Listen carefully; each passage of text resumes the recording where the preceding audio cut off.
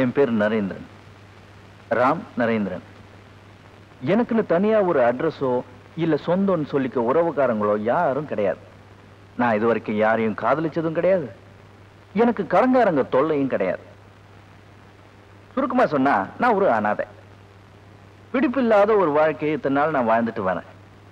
இனிமே ஒரு பொண்ணை கல்யாணம் பண்ணிக்கிட்டு குழந்தை குட்டிங்களை பெத்துக்கிட்டு பொய் பித்தலாட்டங்களுக்கிடையே போட்டி போட்டுக்கிட்டு இந்த உலகத்துல வாழ நான் பெரிய படலை. அதனால நான் ஒரு முடிவு பண்ணிட்டேன். நான் தற்கொலை பண்ணிக்க போறேன். ஏன் நான் சொல்றது ஆச்சரியமா இருக்கா? நம்புறதுக்கு கஷ்டமா கூட இருக்கலாம், ஆனா நம்பித்தான் ஆகணும். ஏன்னா நான் ஒரு வித்தியாசமானவன், தனி சுபாவம் உள்ளவன்.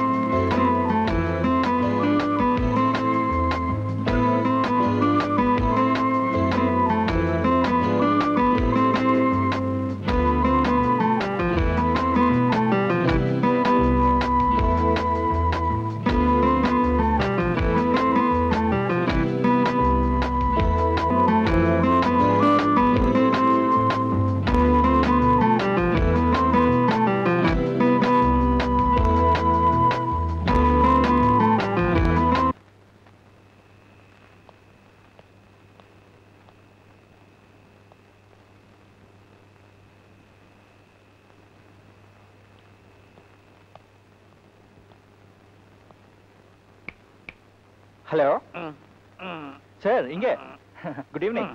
இங்க ட்ரெயின் எத்தனை மணிக்கு வரும்? போக வேண்டிய வண்டியெல்லாம் போயாச்சு. இனிமே நாளை காலையில தான். அப்போ இங்க ஒரு ட்ரெயின் கூட வராதா? ஏன்பா, ஒரு ஸ்டேஷன்ல எந்தெந்த வண்டி வரும் எந்தெந்த வண்டி போகும்னு சென்சஸ் எடுக்கிறாளா நீ? சும்மா தெரிஞ்சுக்கலாமேன்னு கேட்டேன். 2:30 மணிக்கு இந்த பக்கத்துல இருந்து ஒரு வண்டி வரும், 3:30 மணிக்கு அந்த பக்கத்துல இருந்து ஒரு வண்டி வரும். ஆனா இந்த 2 வண்டி இங்க நிக்காது. தேங்க்யூ, நீங்க தூங்குங்க. ஏன்பா, தண்டவாளத்துல தலையை குடிச்சு தற்கொலை பண்ணிக்க போறியா? அது எப்படி உங்களுக்கு தெரியும்? நாம மடத்தனமா கேள்வி கேட்டோம், அவனும் மடத்தனமா பதில் சொல்லிட்டு போறான். நமக்கு வேணும். அப்பா,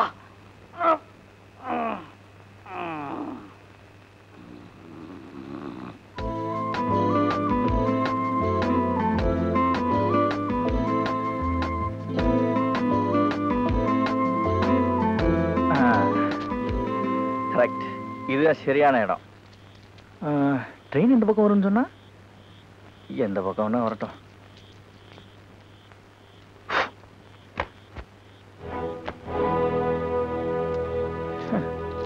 தண்டவாளமா போட்டிருக்கானுங்க.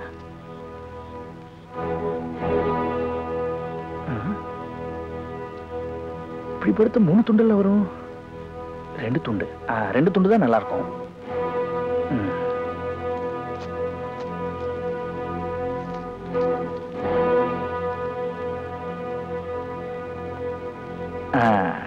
ட்ரெயின்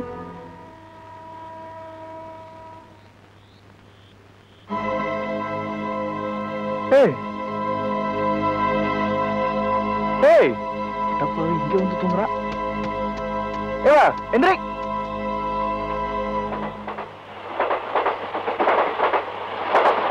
என்ன விடு. எந்திரிடா. என்ன விடு சொல்லல. விடு. முதல்ல இங்க வா. என்ன விடு. விடு சொல்லல. என்ன விட்டு. எனக்கு இழுக்காத. என்ன விடு. என்ன சாக விடு. இங்க வா. என்ன சாக விடு.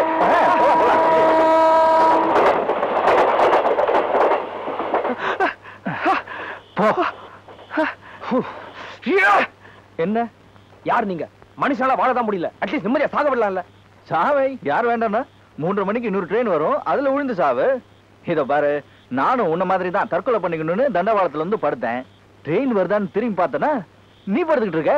நீ எதுக்கு தற்கொலை பண்ணிக்க வந்தேன்னு தெரிஞ்சுக்காம நான் எப்படி சாக முடியும்? என் மண்டையை விடிச்சிருமே. ஏய், அவசரப்படாத. அடுத்த ட்ரெயின் 3:30 மணிக்கு தான். இங்க வா, இங்க வாங்க வா. அது வரைக்கும் 2 பேரும் சாகவாசமா உட்காந்து பேசிக்கிட்டு இருப்போம். ட்ரெயின் வர நேரமான உடனே 2 பேரும் சுகமா ஒன்னா படுத்து உயிரை விட்டுருவோம். என்ன சொல்ற? என் பேர் நரேந்திரன், ராம் நரேந்திரன். உன் பேர் என்ன? சொல்ல மாட்டியா? ஏய், திரும்ப. என்ன இது ஒரே ரத்தம்? என்னாச்சு? இத பாரு, நம்ம 2 பேரும் உயிர் வாழ போறது அடுத்த ட்ரெயின் வர வரைக்கும் தான். அதுக்குள்ள மனசு விட்டு பேசிக்குவோம். தற்கொலை பண்ணிக்கணும்னு முடிவு எடுக்கிறது தான் கஷ்டம். அது நம்ம ஏற்கனவே முடிவு எடுத்தாச்சு. அப்புறம் என்ன, இருக்கிற கொஞ்ச நேரத்துல ஒருத்தரை பத்தி ஒருத்தர் தெரிஞ்சுக்குவோம். நீ ஏன் தற்கொலை பண்ணிக்கணும்னு வந்த சொல்லு. நீங்க எதுக்காக சாக முடிவு எடுத்தீங்க? வாழ்க்கையில ஒரு பிடிப்பே இல்லாம பூமிக்கு பாரமா இருக்கிறத விட போய் சேரதே பெட்டர்னு தோணுச்சு. அதான். இப்போ குரல் நல்லா இருக்கும் போதே பாடுறதை நிறுத்திக்கோன்னு சொல்றாங்கல்ல, அது மாதிரிதான். என் மேல அன்பு காட்டுறதுக்கோ நான் செத்தப்புறம் அழறதுக்கோ இந்த உலகத்துல யாருமே கிடையாது. ஆனா என் மேல பாசத்தையும் பரிவும் காட்ட எல்லாருமே இருக்காங்க. அவங்களுக்கு என்ன விட்டா வேற யாருமே இல்ல. எனக்கும் வாழணும்னு ஆசையா தான் இருக்கு. இருந்தாலும் இந்த நிலைமையில என்னால வாழவே முடியாது. செத்துதான் ஆகணும். நீ என்ன சொல்ற? புரியல. நான் ஒரு கொலை பண்ணிட்டேன். நான் கொலை பண்ண விஷயம் நாளைக்கு காலையில எல்லாருக்கும் தெரிஞ்சிடும். என் அப்பா, அம்மா, என் தங்கச்சி எல்லாரும் முன்னாடியும் என்ன கையில விலங்க மாட்டி கூட்டிட்டு போவாங்க. அந்த அவமானத்தை தாங்குற சக்தி எனக்கு இல்ல. அதனாலதான் இந்த தற்கொலை. கொஞ்சம் புரியும்படியா சொல்லு.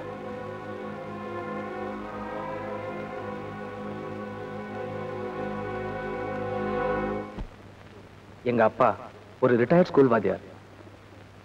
எனக்கு ஒரு வேலை கிடைக்கணும்னு எந்நேரமும் பிரார்த்தனை பண்ணிக்கிட்டு இருக்கிற அம்மாவும் தங்கச்சியும் எத்தனையோ இன்டர்வியூக்கு போயும் பரீட்சை எழுதியும் எந்த பிரயோஜனமும் இல்லை. இந்த மாதிரி நேரத்துல தான் கடவுள் மாதிரி ஒருத்தர் வந்தாரு. அவர் பேர் மாதவன். அவர் எங்க அப்பாவுக்கு தெரிஞ்சவர்.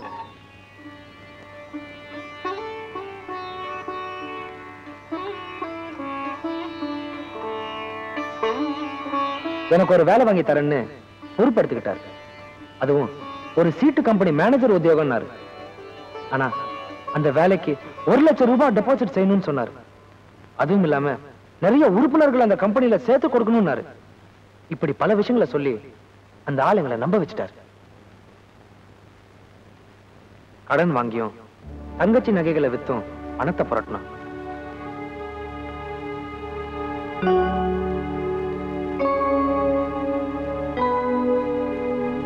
தெரிஞ்சவங்க எல்லாரையும் பார்த்து ஆர்கே சிட் ஃபண்ட்ல மெம்பரா சேர்த்தோம். ஒரு வேலை கிடைச்சிட்டா எங்க குடும்பம் நல்ல நிலைமைக்கு வந்துடுங்கிற நம்பிக்கையோடு இருந்தோம்.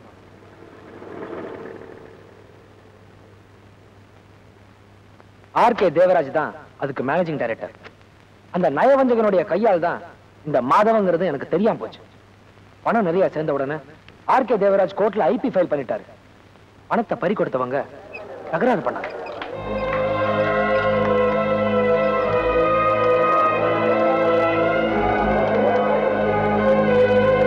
நான் ரொம்பவும் குழப்பமா இருந்தேன். அந்த நேரத்துல அந்த மாதவன் என் கண்ணில் பட்டான்.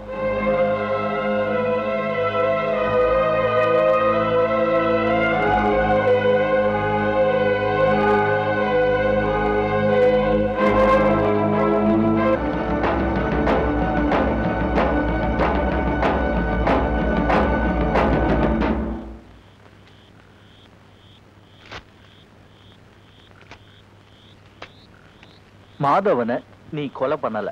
இல்ல, நான் தான் கொலை பண்ணேன். இன்னும் அவன் டெட் பாடி அங்கதான் இருக்கு. இருக்கட்டும், அவனை கொலை பண்ணது நான் தான். ஜனா, நீ வாழ வேண்டியவன். உன்னை நம்பி ஒரு குடும்பம் இருக்கு, அதனால நீ வாழணும். இப்ப என்ன எடுத்துக்க, எனக்கு நீ யாருமே கிடையாது. இந்த கொலைப்பழி என் மேல விழுந்தாலும் அதுக்காக கவலைப்பட போறது யாருமே இல்லை. சாகணும்னு முடிவெடுத்த எனக்கு இங்க சாகுறதும் ஒண்ணுதான், அரசாங்கத்தோட செலவுல தூக்குல தொங்குறதும் ஒண்ணுதான். நல்ல பப்ளிசிட்டியாவது கிடைக்கும். யாருக்கு தெரியும், உன்னை காப்பாத்தினதுனால கடவுள் என் மேல இறக்கப்பட்டு நேர சொர்க்கத்துக்கு கூட்டு போனாலும் போறப்பா. இத பாரு, இதுல யோசிக்கிறதுக்கு ஒண்ணும் கிடையாது. மாதவனை நீ எங்க எப்படி கொலை பண்ணான்னு மட்டும் என்கிட்ட சொல்லு. அதை நான் அப்படியே போலீஸ் கிட்ட சொல்லிடுறேன். தைரியமா இரு. 3:30 மணி வண்டி வருது. இங்க நமக்கு வேலை கிடையாது. வா.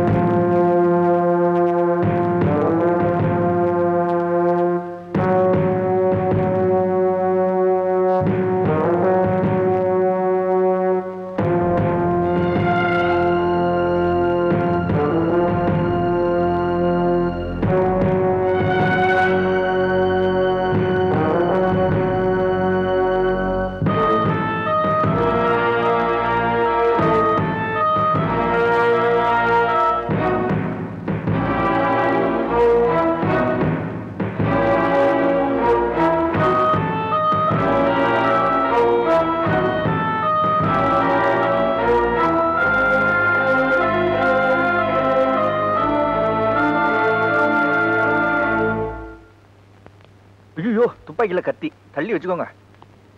ஹலோ. யார் நீ? வணக்கம். என்ன வேணும்? ஒண்ணு இல்ல சார், இப்பதான் ஒரு ஆளை கொலை பண்ணிட்டு வரேன். நீங்க பயப்படாதீங்க சார், உட்காருங்க. இது என்ன விஷயம்னா சார், எனக்கு ஒரு ஆளுக்கு ரொம்ப நாளா தகராறு. நானும் பொறுத்து பார்த்தேன், தகராறு முத்தி போச்சு. பக்கத்துல ஒரு இரும்பு பைப் இருந்துச்சா, அதை எடுத்து மண்டையில ஓங்கி ஒரு அடி.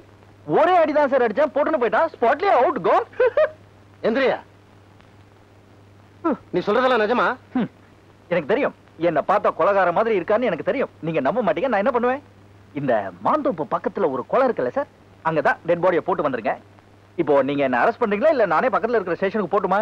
Constable arrest him. Constable arrest him. ஏய் ஏய் யோ, ஏதோ நீங்க என்ன பிடிச்ச மாதிரி வந்து அமுக்குறீங்களே, நானே தானே வந்து சரண்டர் ஆயிருக்கேன். விடுங்க விடுங்க. லோக்கப் எங்க இருக்கு? யோ, இந்த ஆளை உள்ள தள்ளியா? ஏய் ஏய் விடுங்க. யோ, லோக்கப் இங்க தானே இருக்கு. நான் எங்க போறேன்? தொப்பையும் தொந்தியுமா கொலைகாரன் பிடிக்கிற மூஞ்சில பாருங்க. கான்ஸ்டபிள், குடிக்க கொஞ்சம் தண்ணி கிடைக்குமா?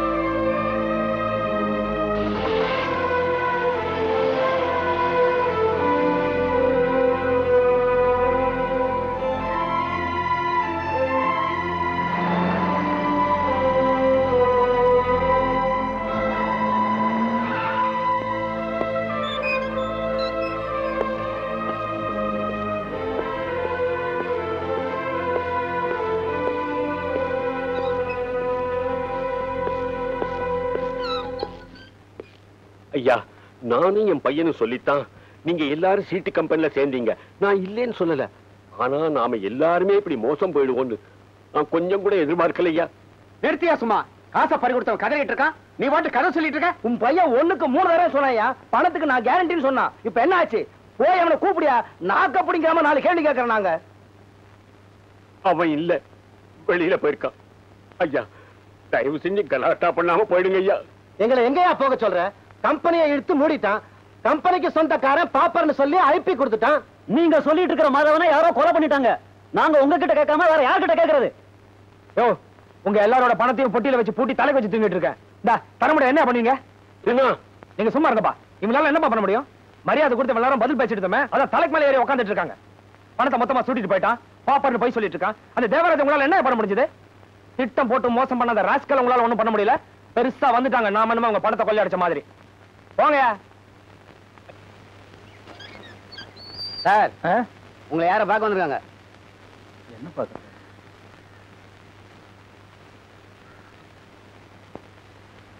என்ன பார்க்க இங்க அடிக்கடி வராதன்னு நான் எத்தனை தடவை சொல்லியிருக்கேன். என்ன நீ என்ன சொல்ல போறேன்னு எனக்கு நல்லா தெரியும். எனக்கு ரொம்ப கில்ட்டியா இருக்கு. ராத்திரியில படுத்தா தூங்க முடியல. ஒன்னு சொல்ல போறேன் அதானே? உங்களை மாதிரி என்னால இந்த விஷயத்தை சாதாரணமா எடுத்துக்க முடியல. சட்டத்துக்கு முன்னாடி வேணா நான் நிரபராதியா இருக்கலாம். ஆனா மனசாட்சி கிட்ட என்னால பொய் சொல்ல முடியல. மனசாட்சியா? அதுக்கு இங்க என்னப்பா வேலை? நான் இனிமே எதையும் மறைக்க போறது இல்ல, எல்லாம் உண்மையும் சொல்லிட்டு போறேன். அதனால வர கஷ்டம் நஷ்டம் எதுவா இருந்தாலும் நானே அனுபவிச்சுக்கிறேன். உன்னையே நினைச்சிட்டு இருக்கிற அப்பா அம்மா தங்கச்சி இவங்களை பத்தி எல்லாம் யோசிக்காம என்ன பத்தியும் யோசிச்சுட்டு இருக்கிய. நான் மறுபடியும் சொல்றேன், இங்க இருக்கிறதுனால எனக்கு எந்த பாதிப்பும் கிடையாது. நடந்ததை நினைச்சு மனசுக்குள்ள புடுங்கிக்கிட்டு என்னால எத்தனை நாள் தான் வாழ முடியும்? அதனாலதான் சொல்றேன், என்ன இங்க பாக்குறதுக்கு வராத. Out of side is out of மைண்ட்னு சொல்லுவாங்க. அது மாதிரி நீங்க என்ன பாக்குறதுக்கு வரலன்னா தன்னால மறந்துடுவேன். ஓ, உன்னோட அப்பா அம்மா தங்கச்சி இவங்கள பாத்துக்க. உனக்கு ஒரு வேலையை தேடிக்க. Go take care of yourself. போய்டிங்க.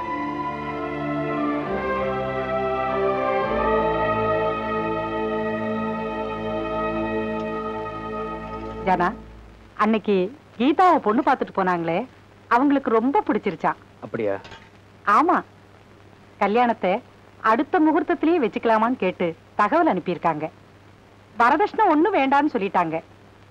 இருந்தாலும் கல்யாணம்னு வரும்போது நாம ஏதாவது செய்யணும் இல்லையா?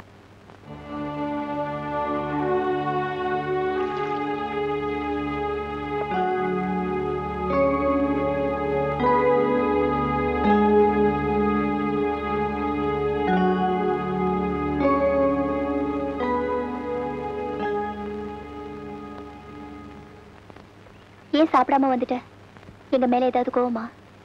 கோபம் என் மேலதான். என்னாலதான் இந்த வீட்டுல யாருக்கும் பிரயோஜனம் இல்லையே. அண்ணா, நான் வேணா ஒண்ணு பண்றேன்.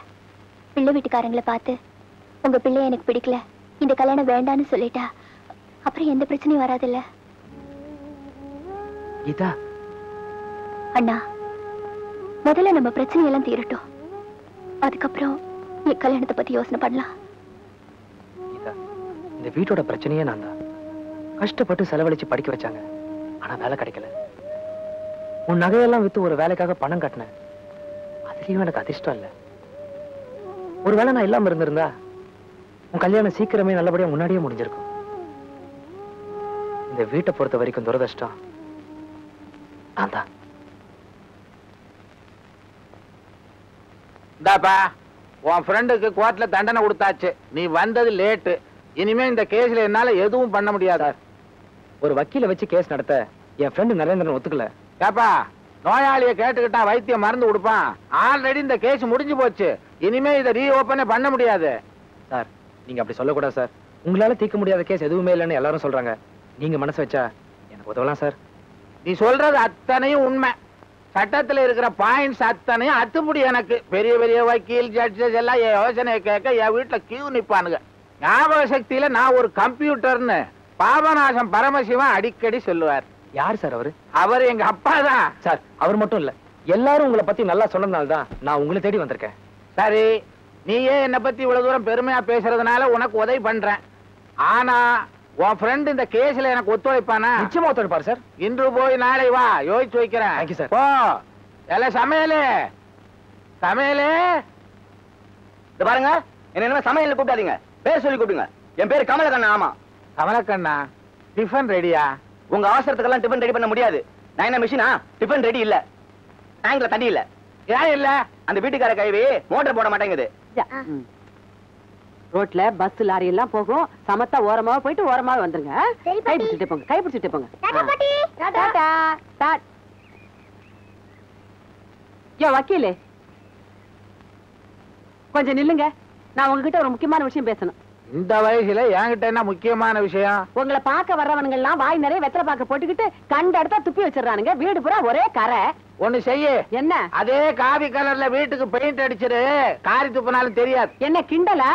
என் புள்ள கோதண்டம் துபாயில எண்ணெய் கிணத்துல இறங்கி இறங்கி கஷ்டப்பட்டு சம்பாரிச்ச பணத்துல கட்டின வீடு இது, ஞாபகம் இருக்கட்டும்.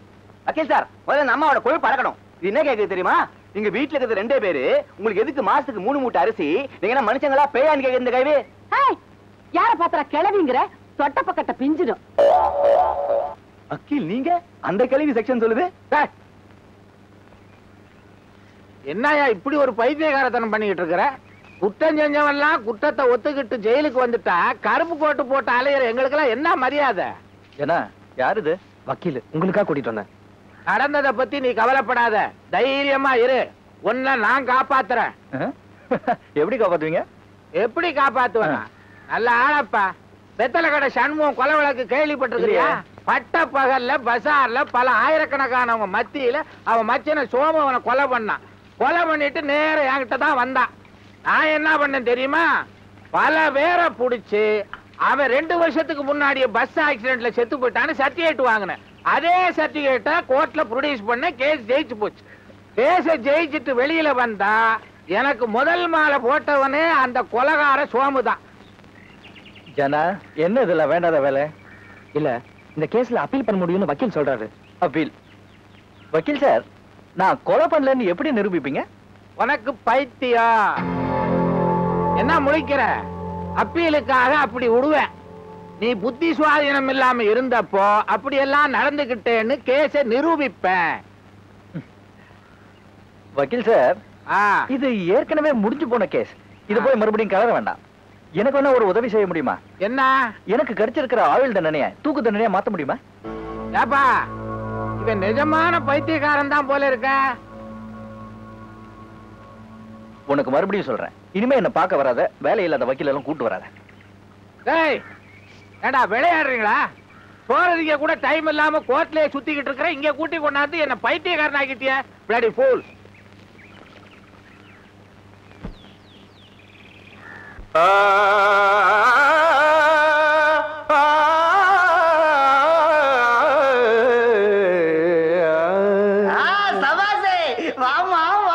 இதெல்லாம் நமக்கு சரிப்பட்ட பெறாது. நீ நம்ம வழிக்கு வாமா. தானத்தன தான தத்தன தான நன்னா, அரே தானத்தன தான தத்தன தான நன்னா, தானத்தன தான தத்தன தான நன்னா, அரே தானத்தன தான தத்தன தான நன்னா.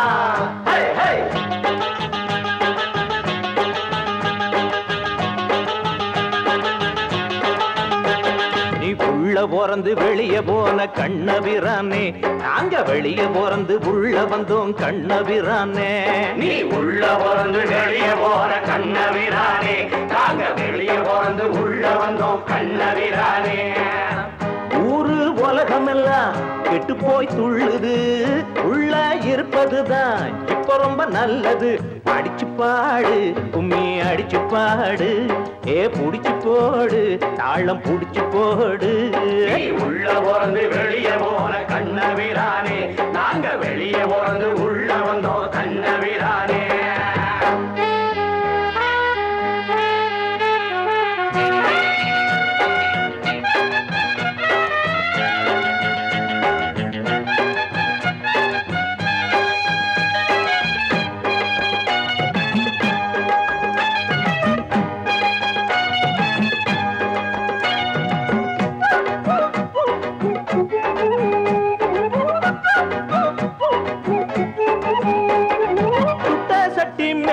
கொஞ்சம் உப்பா போட்டு பாரு, அது சத்தம் போட்டு வெடிக்கும். அந்த சத்தம் நீயும் கேளு. வெட்டி பாய பேச்சு அது வேதம் போல நினைச்சு, மட்டி பாய கேட்டு அவன் கெட்டு போறான் எழசு.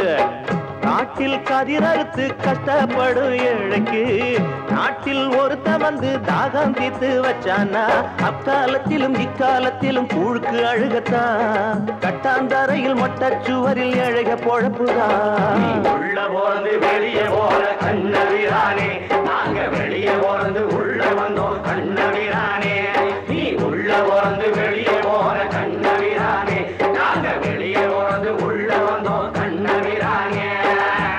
ஊரு உலகமெல்லாம் கெட்டு போய் துள்ளுது, உள்ள இருப்பதுதான் இப்ப ரொம்ப நல்லது. அடிச்சு பாடு, கும்மி அடிச்சு பாடு, ஏ புடிச்சு போடு, தாளம் புடிச்சு போடு. நீ உள்ள போறது வெளிய போற கண்ணபிரானே, நாங்க வெளிய போறது உள்ள வந்தோம் கண்ணபிரானே.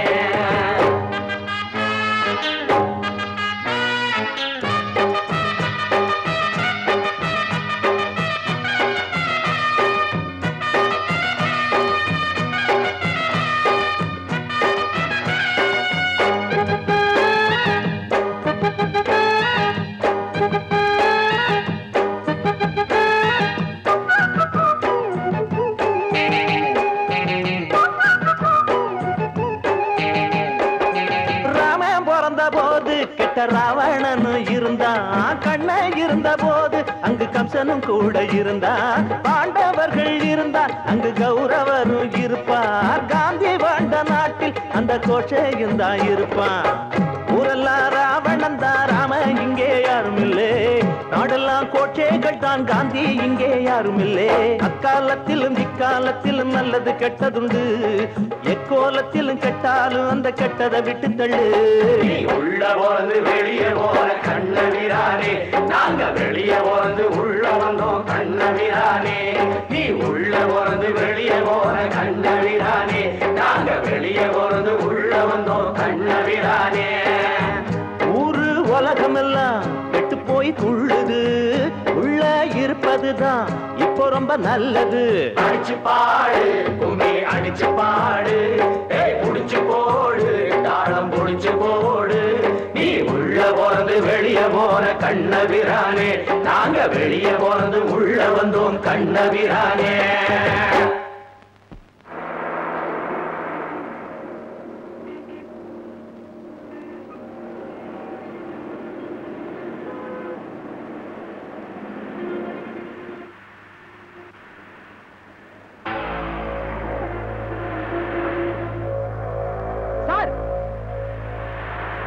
சார் கொஞ்சம் வண்டி நிறுத்துங்க சார். சார் கொஞ்சம் வண்டியை நிறுத்துங்க சார்.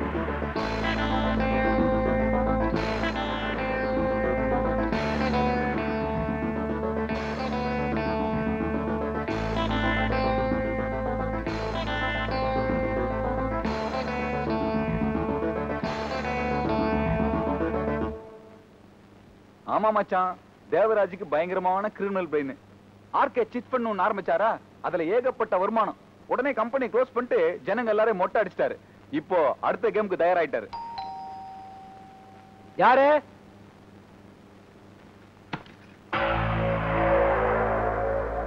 என்ன தம்பி நீ எப்படி இங்க? மாசி பையன் யார் தெரியுதா? நம்ம சீட்டு கம்பெனில வேலை செய்யறதுக்காக பணம் போட்டவர். கம்பெனி திவாலான உடனே நம்மள மாதிரியே கஷ்டப்படுறாரு பாவம்.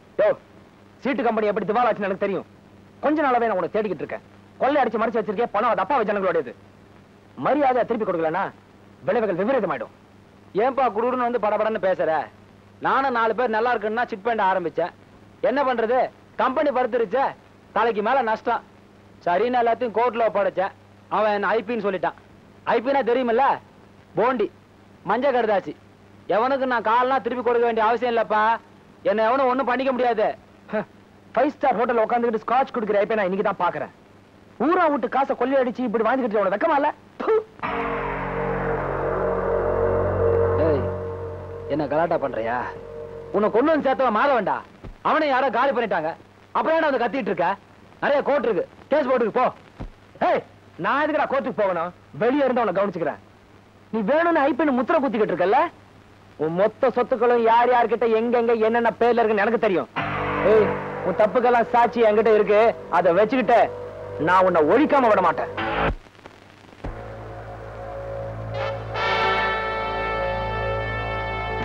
என்ன இருக்கே? சந்தோஷம்.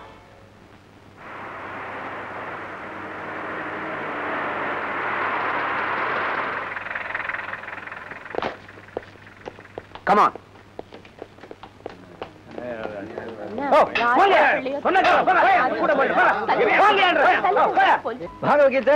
என்ன நீங்க மட்டும் தனியா வந்திருக்கீங்க? எங்க இந்த ஜனா பைய எங்கேயாவது ஒழிஞ்சிட்டு இருக்கானா? அவன் ஒரு விளையாட்டு புள்ள சார். ஜெயிலுக்குள்ள இருக்கிற நானே எவ்வளவு சந்தோஷமா இருக்கேன். அப்படியே இவன் என்ன வெளியே கொண்டு வரணும், காப்பாடணும்னு கடன் குதிக்கிறான். கொஞ்சம் விட்டா நான் தான் இந்த கொலையை பண்ண, என்ன தூக்கி உள்ள போடுங்கன்னு சொன்னாலும் சொல்லுவான். வக்கீல் சார், உங்ககிட்ட ஒரு முக்கியமான விஷயம் சொல்லணும். இந்த ஜனா பையில பாத்தீங்கன்னா அவங்க கிட்ட சொல்லுங்க, ஜனா உன் தங்கச்சிக்கு கல்யாணம் பண்ணி கொடுக்கணும், வெளியே வாங்கின கடன் எல்லாம் அடைக்கணும். இந்த மாதிரி பொறுப்பான வேலையெல்லாம் இருக்கிறப்ப சும்மா சும்மா இந்த நரேந்திர பையில பாக்கிறதுக்கு ஜெயிலுக்கு போகாதன்னு சொல்லுங்க. என்ன சொல்றீங்களா? நீ சொன்னதெல்லாம் சொல்றதுக்கு அவன் இல்லப்பா. என்ன என்ன சொல்றீங்க? இன்னைக்கு காலையில ரயில்வே டிராக்ல அவன் பாடியை பார்த்தாங்க.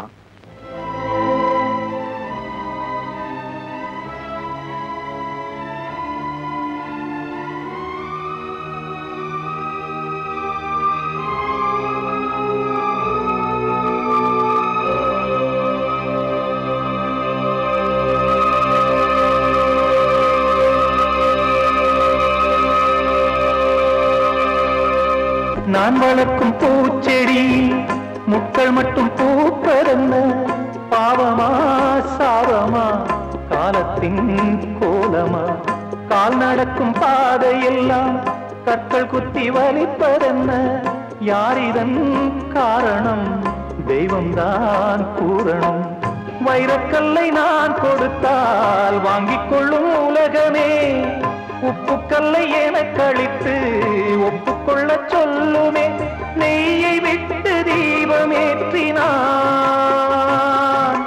கையை சுட்டு நன்றி காட்டுதே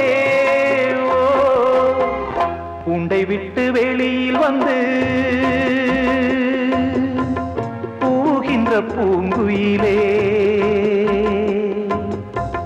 அன்பு எனும் பாட்டிசைத்து கண்டதென்ன வாழ்க்கையிலே பார்வையில் யாருமே மனித ஜாதிதான் பழகிப்பா பாதித்தேர் மிருக ஜாதிதான்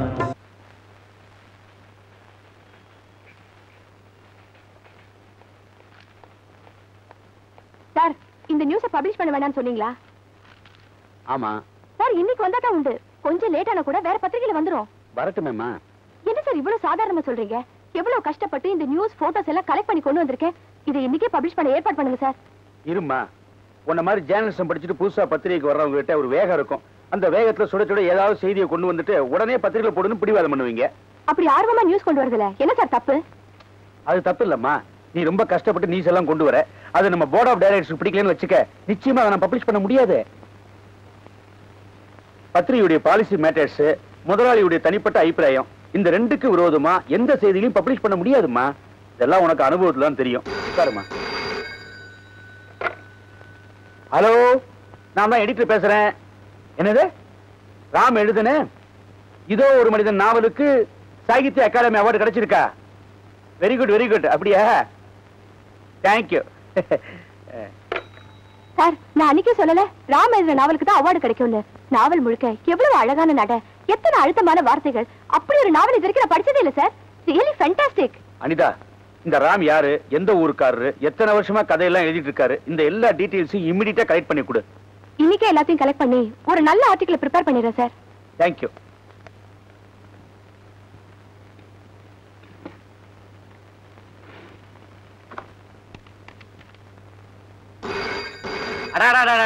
ஒரு புத்தகத்துக்கு அவார்டு வந்துடக்கூடாது. எல்லாரும் அதே புத்தகத்தை கேட்டு அலைவாங்க. ஹலோ, என்ன ஒரு நிமிஷம். உங்களுக்கு என்ன ராம் நரேந்திரன் எழுதுன ஏதோ ஒரு மனிதன் தானே வேணும்? அது அவுட் ஆஃப் ஸ்டாக். இன்னைக்கு போயிட்டு நாளைக்கு வாங்க. சொல்லுங்கம்மா.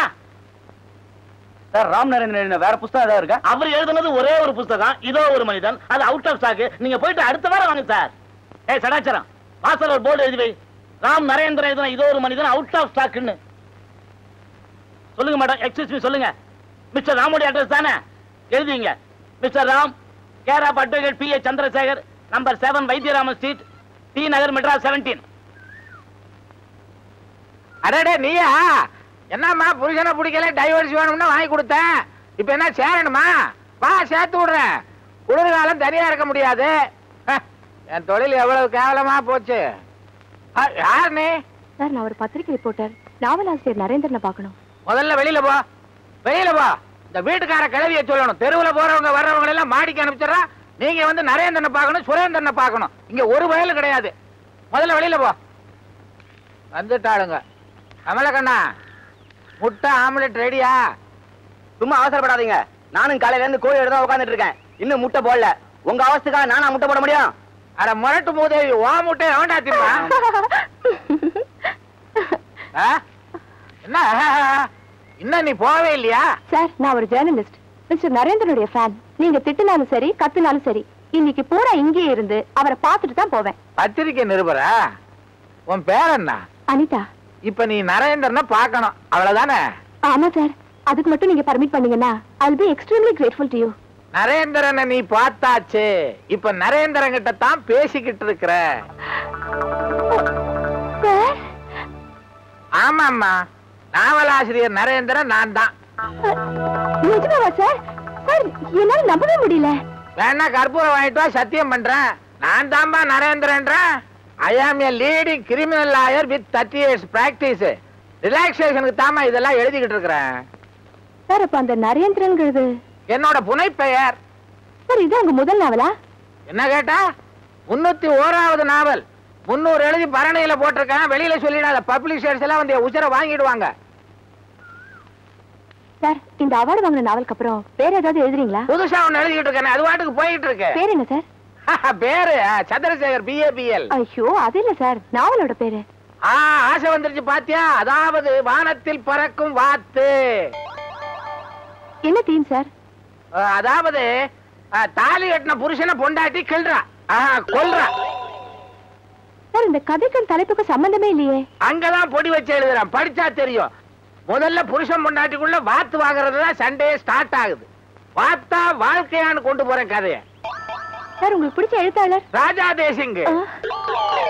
சார் அப்படி ஒரு எழுத்தாளரே இல்லையே. எழுதவே வேண்டியது இல்லையே. ராணி பத்மினியை எப்படி குதிரையில வச்சு அவர் தூக்கிட்டு போனாரு, அத மாதிரி வாத்தா வாழ்க்கையான்னு நான் கொண்டு போயிட்டு இருக்கேன். சார் என்னோட வாழ்க்கையில இப்படி ஒரு எழுத்தாளரை பார்த்ததே இல்ல. இனிமேல நீ பார்க்க முடியாது. நான் வரேன் சார். அடிக்கடி வா. இல்ல வேண்டாம். அதுவா இஷ்டம். அட என்ன உன்னோட பெரிய வம்பா இருக்குது. ஊர்ல இருக்க முக்கால்வாசி பேர் ராம் நரேந்தர் யாரு ராம் நரேந்தர் யாரு என் உச்சர வாங்குறான். அந்த கதை எழுதுனது நீதான்னு சொல்லிட போறேன். வக்கீல் சார் அப்படி எதுவும் போயிடாதீங்க. ஏன் நான் நிம்மதியா இருக்க வேணாமா?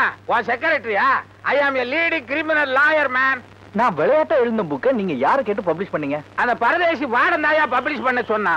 அவன் வாங்கி படிச்சு பார்த்தானா, ஆஹா ஓஹோன்னு சொன்னான். சரிதானே, நானும் வாங்கி படிச்சு பார்த்தேன். எனக்கும் ரொம்ப பிடிச்சிருந்தது, அதனால பப்ளிஷ் பண்ண சொன்னேன்.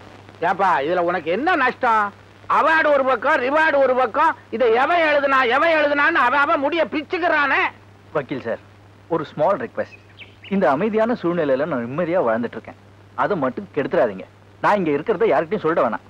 ஏற்கனவே உனக்கு இருக்கேன்னு எனக்கு தெரியும், ஆனா நீ எந்த கேட்டகரின்னு எனக்கு தெரியலப்பா. அது உங்களுக்கு புரியாது, நீங்க கிளம்புறீங்களா? வேற என்ன இங்கேயேவா இருப்பேன்?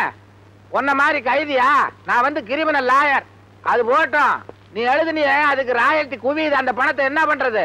அது ஏதாவது ஒரு அனாதை ஆசிரமத்துக்கு எழுதி வச்சிருங்க. வெளியில வந்தா நீ அனாதை ஆயிடுவியே. நான் சொல்றபடி கேளு. மனசுல தோன்றதெல்லாம் எழுதிக்கிட்டே இரு. நான் அதை காசாகிக்கிட்டே வர்றேன்.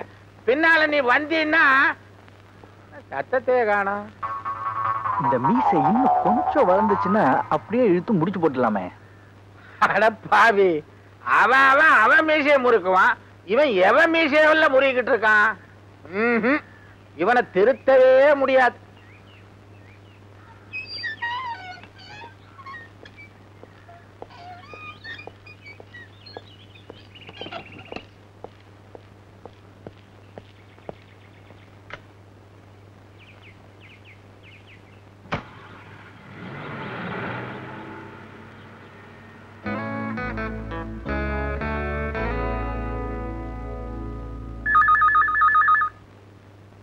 வாழ்க்கையில பாதி நாள் டெலிபோன் பேசியே நம்ம ஆவியெல்லாம் போச்சு.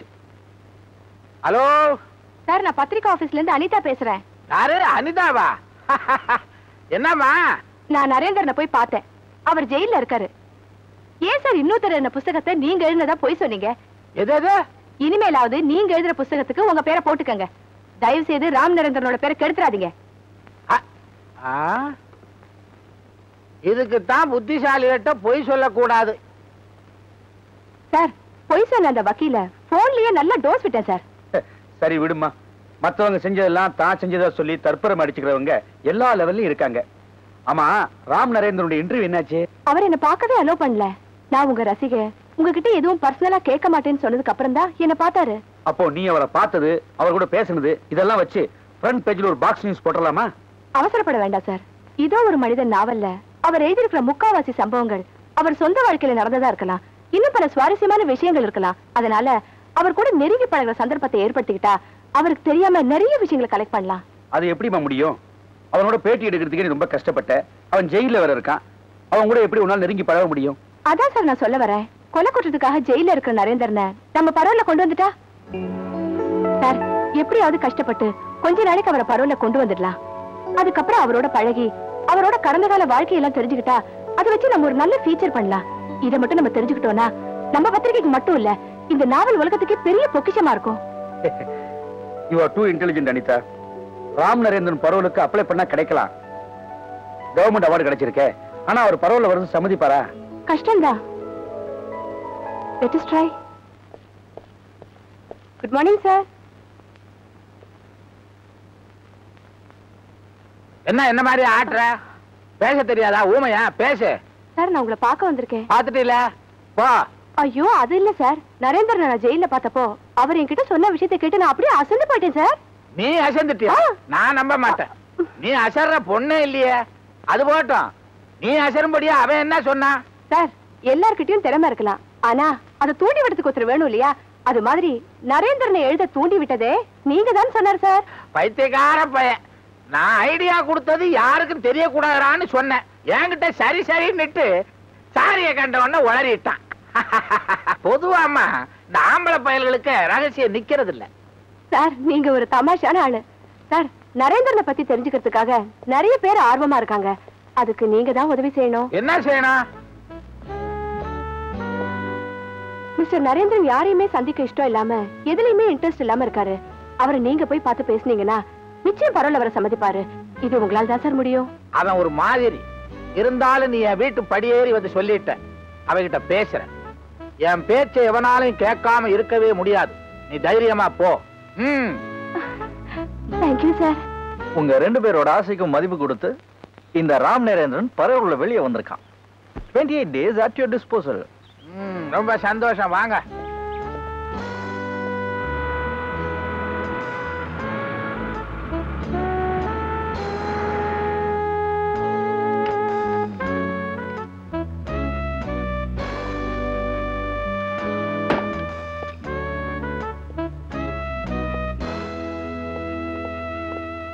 இவர் யாரு சார்? உங்க தம்பியா? ஆமா, உங்கள மாதிரியே இருக்காரு.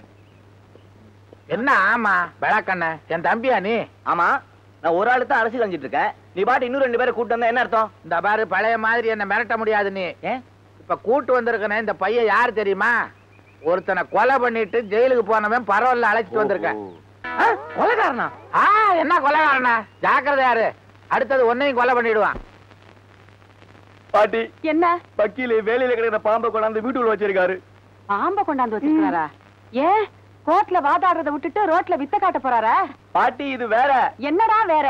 பாட்டி உனக்கு கந்த சிசி கவசம் தெரியுமா? தெரியும். தெரிஞ்சா ஒரு நாளைக்கு 3 வேளை சொல்லு. பசங்களையும் சொல்ல சொல்லு. அப்புறம் வீட்டுல இருக்கிற அருவா, கத்தி, மண்வெட்டி, கடப்பாறை இதெல்லாம் ஒளிச்சு வை. பசங்களுக்கு புத்தி சொல்லி கீழே இருக்க சொல்லு. மாடிக்கு அனுப்பாத. ஏண்டா? பாட்டி வக்கீல் ஒரு ஆளை கூட்டிட்டு வந்திருக்காரு. அவன் ஜெயில இருந்து பரோல்ல வந்திருக்கா. ஜெயில இருந்தா என்னடா தப்பு பண்ணா? ஒரு ஆளை கதற கதற கத்தியால குத்தி கொன்னுட்டு கம்பி எண்ணிட்டு இருந்தா கொலைகாரன். பாட்டி ஆபத்து முதல்ல எனக்கு வரப்போதா உனக்கு வரப்போதான்னு தெரியல. ஒருவேளை நான் முந்திக்கிட்டேனா ஏன் உறவுக்காரன்ட்ட நீ போய் சொல்லிடு. அதுவே நீ முந்திக்கிட்டேனா ஓ உறவுக்காரன்ட்ட நான் போய் சொல்லிடுறேன். என்னடா என்ன? ஏன் அவனை பார்த்து இப்படி தொடர்ந்து சாகுற? இப்பவே அவனை வீட்டை விட்டு வெளியில விரட்டுறானா இல்லையான்னு பாரு. பாட்டி வானா, அவன்கிட்ட மோதாத, விட்டுடு. சீ வாய் மூடு. அந்த வக்கீல கூப்பிட்டு நார் நாரா கிழிக்கல. கத்தாத, அந்த கொலைகாரனை கேட்க போகுது. கேட்கட்டும்டா, கேட்கணும் தானே கத்துறேன். எனக்கு எவங்கிட்டையும் பயம் கிடையாது. என்ன நினைச்ச நீ? எங்க அப்பா மிலிட்டரியில சேர்ந்து 20 வருஷம் பார்டர்ல இருந்தாரு. எங்க தாத்தா 30 வருஷம் பார்டர்ல இருந்தாரு. என்ன எங்க பெரியப்பா ஒருத்தர் தான் எங்க பெரியம்மா முந்தான பார்டரையே பிடிச்சுக்கிட்டு இருந்து வீணா போயிட்டாரு. மத்தபடி நாங்க வீரமான குடும்பம்டா. இப்பவும் பள்ளத்தூர்ல போய் நின்னுகிட்டு பார்டர் குடும்பம்னு கேட்டு பாரு, ஆடிட மாட்டாங்க. பாட்டி அவனை விரட்டுறதுக்கு நீதான் கரெக்டான ஆளு. யோ வக்கீலே, கீழே இறங்கி வாயா. கண்ட கண்ட கொலைகார பசங்களே வீட்டுக்குள்ள வச்சுக்கிறதுக்கா நான் உனக்கு வாடகைக்கு விட்டேன். வாயா.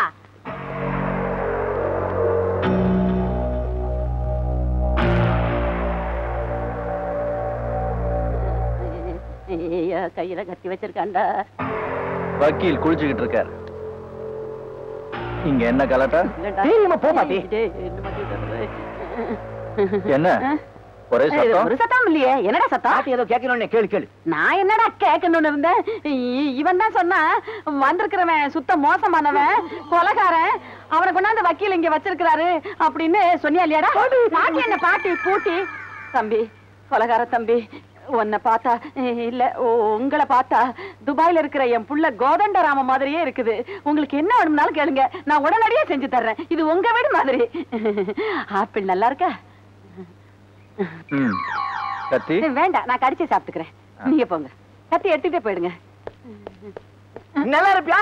நேருக்கு நேரில் குழந்தை என்ன மாட்டி விட்டியா? கண்டிப்பா நான் நீ காலி. இல்லடா குழந்தை மகன். பேசாத. அவனை பார்த்தோன்னு அப்படியே பிளேட்டை மாத்திட்டியா? இந்த லட்சணத்துல பள்ளத்தூர்ல போய் ஒரு கேட்க சொல்றேன். வாட குடும்பத்தை பத்தி. வாட குடும்பமா நீ? சிறால பிராடு குடும்பம். உங்களுக்காக ரொம்ப நேரமா வெயிட் பண்ணி உட்கார்ந்து உங்களோட பேசுற மூடே போயிடுச்சு. அப்ப மூடு வரப்ப பேசுவோம். ஓகே. என்ன மூடுன்னு பேசுறீங்க? ஒரு ஆணும் பெண்ணும் பேச ஆரம்பிச்சாலே மூடு தன்னால வருமே. இப்ப பேசி பாருங்க, வருதா இல்லையான்னு பாக்குறேன். எனக்கு வந்துருச்சு மூடு.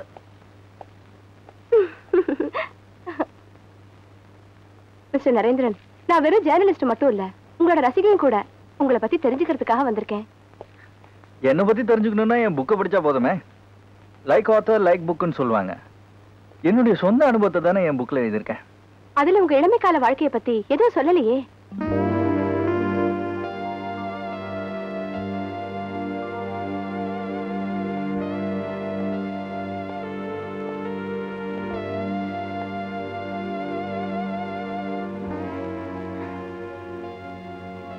நினைச்சு பார்த்து சொல்ற அளவுக்கு என் வாழ்க்கையில ஒண்ணும் பெருசா நடந்தில்ல.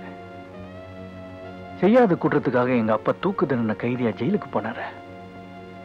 எங்க அம்மா அவரை பார்க்க போறப்ப என்னையும் கூடவே கூட்டு போவாங்க. எங்க அப்பாக்கு என் மேல ரொம்ப பிரியம்.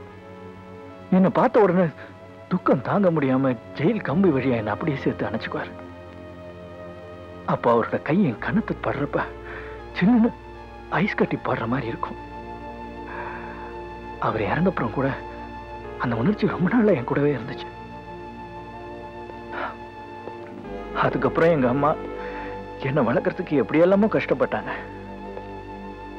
ஆனா நான் வளர்ந்து பெரிய ஆளானப்ப அவங்க ஏதோ ஒரு மென்டல் ஹாஸ்பிட்டல்ல பைத்தியமா இறந்து போயிட்டாங்க. அதுக்கப்புறம் இதோ இந்த மேகத்தை துரத்திக்கிட்டு ஓடுற மாதிரி வாழ்க்கையில ஒரு குறிக்கோளை இல்லாம ஓடிக்கிட்டு இருந்தேன். செய்யக்கூடாத வேலையெல்லாம் செஞ்சேன். போதை பொருள் வித்த அடியாள கூட இருந்தேன். காரணமே இல்லாம ஏதோ புத்தகம் எல்லாம் படிக்க ஆரம்பிச்சிட்டேன். ஹரித்வார்ல 3 வருஷம் சாமியார கூட இருந்தேன். ஆனா அங்கேயும் போலித்தனம் இருந்துச்சு. திரும்ப வந்துட்டேன்.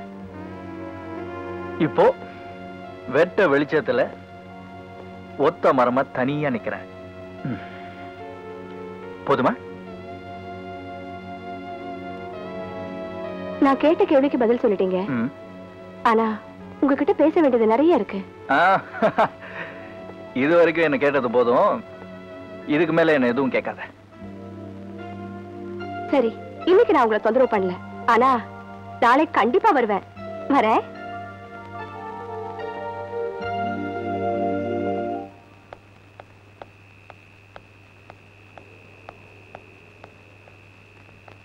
அப்பா எப்ப வந்தீங்க? நான் ஆபீஸ் போயிட்டு தான் வரேன். நீ அப்பவே புறப்பட்டு தான் சொன்னாங்க. அம்மா இவ்வளவு நேரம் எங்க போயிருந்த? அப்பா, நான் ஒரு ஜேர்னலிஸ்ட். ஆபீஸ்ல உட்கார்ந்து வேலை பார்க்க முடியுமா? 4 இடத்துக்கு போனா தான் நிறைய விஷயங்கள் கிடைக்கும். அதுக்கு போயிட்டு வரதுக்கு லேட் ஆயிடுச்சு. உள்ள வாங்க பேசலாம்.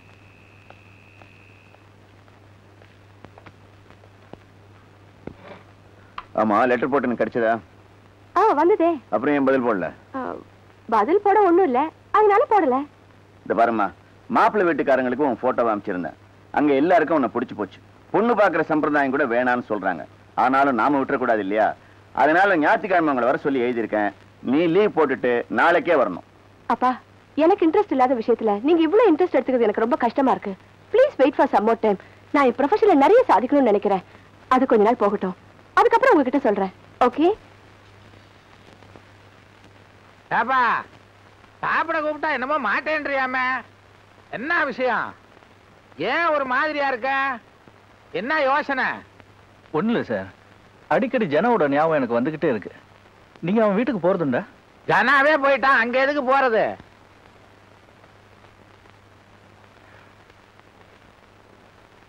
பாவம் சார், அவனுடைய அப்பா அம்மா இந்த தள்ளாத வயசுல பையனை பறி கொடுத்து என்ன கஷ்டப்படுறாங்களோ. அவனுடைய தங்கச்சிக்கு கல்யாணம் ஆச்சா ஆகலையா ஒண்ணுமே தெரியல. அவங்க குடும்பத்துக்கு யாராவது ஏதாவது உதவி செய்யறாங்களான்னு விசாரிச்சீங்களா?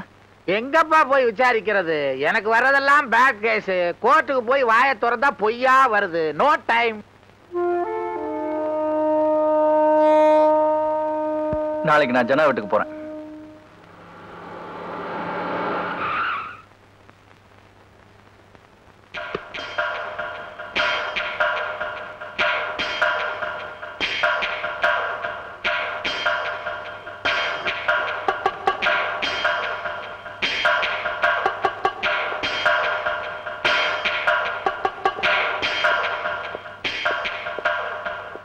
சார் சார்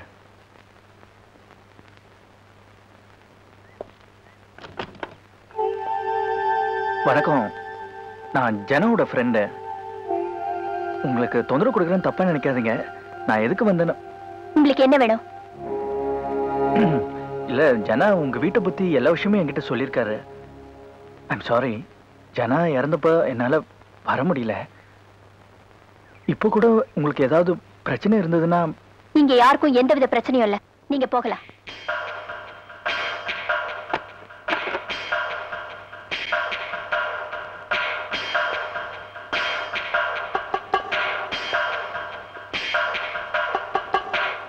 பூண்டை விட்டு வெளியில் வந்து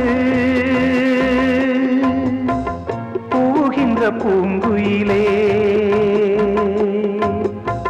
பூண்டை விட்டு வெளியில் வந்து போகின்ற பூங்குயிலே, அன்பு எனும் பாட்டிசைத்து கண்டதென்ன வாழ்க்கையிலே, பார்வையில் யாருமே மனித ஜாதிதான், பழகிப்பார் பாதிப்பே மிருக ஜாதிதான்.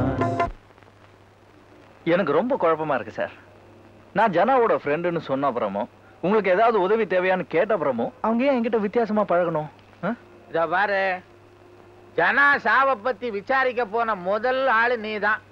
மறந்திருந்த விஷயத்தை ஞாபகப்படுத்தினா அவங்களுக்கு மரியாதை கொடுக்க தெரியல. இதெல்லாம் பெருசுபடுத்தாத விடு. ஜனா என்னோட க்ளோஸ் ஃப்ரெண்டு சார், அதனால தான் நான் அங்க போனேன். நரேந்திரா, ஜனா செத்தப்போ வெளிச்சங்கிற பத்திரிகையில இது தற்கொலை இல்ல கொலைன்னு எழுதுனான். அது போக போக அடங்கி போச்சு. ஜனாவோட மைண்ட் எனக்கு நல்லா தெரியும் சார். அவன் ஏற்கனவே தற்கொலை பண்ணிக்க போனவன் தான். இது தற்கொலை தான், கொலை இல்ல. நீங்க வேற இன்னும் குழப்பாதீங்க. Good morning. Good morning. என்ன ட்ரிம்மா ட்ரெஸ் பண்ணிட்டு எங்க புறப்பட்ட? இன்னைக்கு நானும் உங்க கூட கோர்ட்டுக்கு வர போறேனே. கோர்ட்டுக்கு வந்து நீ என்ன பண்ண போற? பரோல் முடியறதுக்குள்ள 2 நாவல் எழுதினாலும் பிரயோஜனம். நாவல் நான் எங்க எழுத விடுற அந்த அனிதா பொண்ணு எப்ப பார்த்தாலும் இங்க வந்துட்டு இதை சொல்லு அதை சொல்லுன்னு என்ன எங்கேயும் போடாம கழுத்த இருக்கிறா. அடப்பாவி, இதுக்காகவா கோர்ட்டுக்கு வர போற? இந்த பாரு, இந்த வயசுல நாம அனுபவிக்கலன்னு பின்னால சொல்லி விடப்படாது. நீ என்ன சொல்ற? நான் உங்க கூட சேர்ந்து நீட் உங்களை மாதிரி சொல்லி விட மாட்டேன்னு சொல்ல வந்தேன். நீ சொல்லு கேஸ் தான். வா சொல்லு கேஸ்.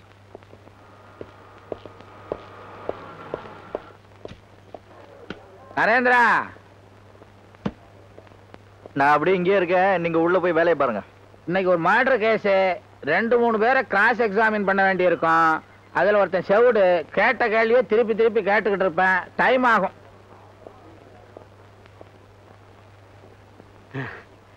வக்கீலியா வக்கீலியா வணக்கங்க. ஏண்டா, இந்த மர்டர் கேஸ்ல செத்தது நீதானே? ஐயோ, நான் இல்லைங்க, என் தம்பிங்க. அட கிழட்டு மூதேவிங்களா, அண்ணன் தம்பி 2 பேரும் ஒரே மாதிரியா இருந்து எனக்கு கன்ஃபியூஷன். சட்டப்படி இந்த கேஸ் ஜெயிக்காது. நான் தான் ரப்பரா இழுக்கணும். எப்படியோ காப்பாத்தினா போதும். ஃபீஸ் கொடுத்துட்டியா? அன்னைக்கே கரெக்டா கொடுத்துட்டேங்க. பின்னால வா. சரிங்க.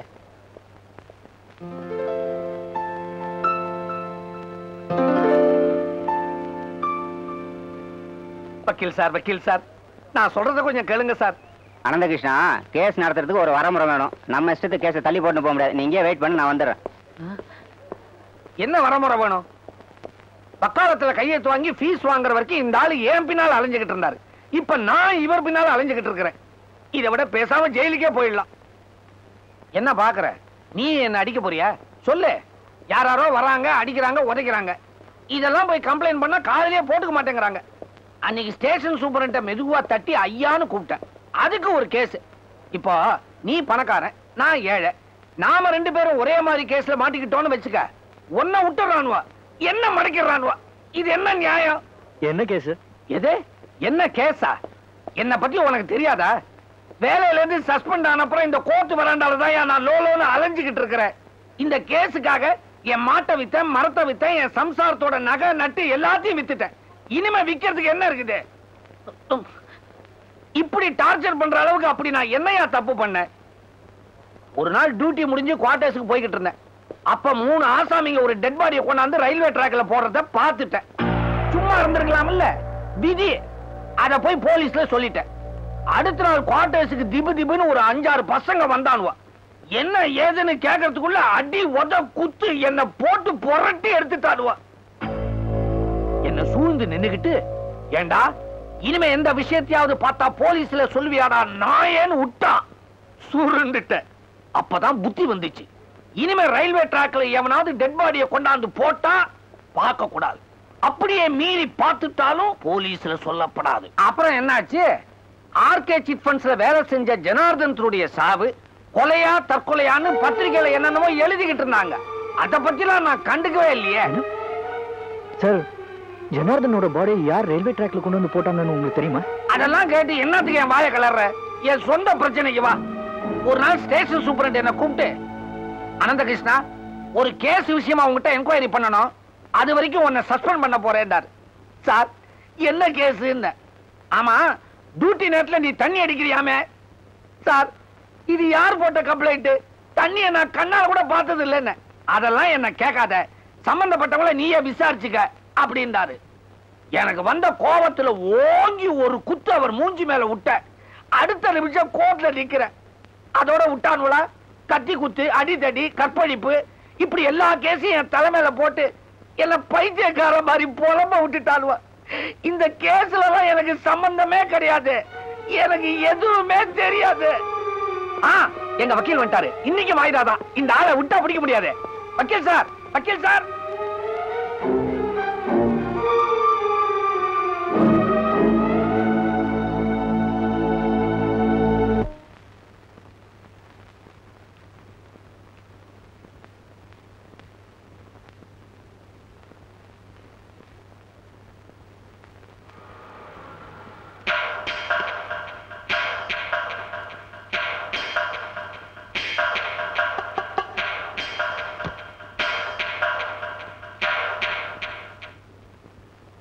அம்மா கீதா, மறுபடியும் அந்த ஆள் வந்துட்டு இருக்கான். என்னை பத்தி கேட்டான்னா நான் இல்லைன்னு சொல்லிடு. என்ன?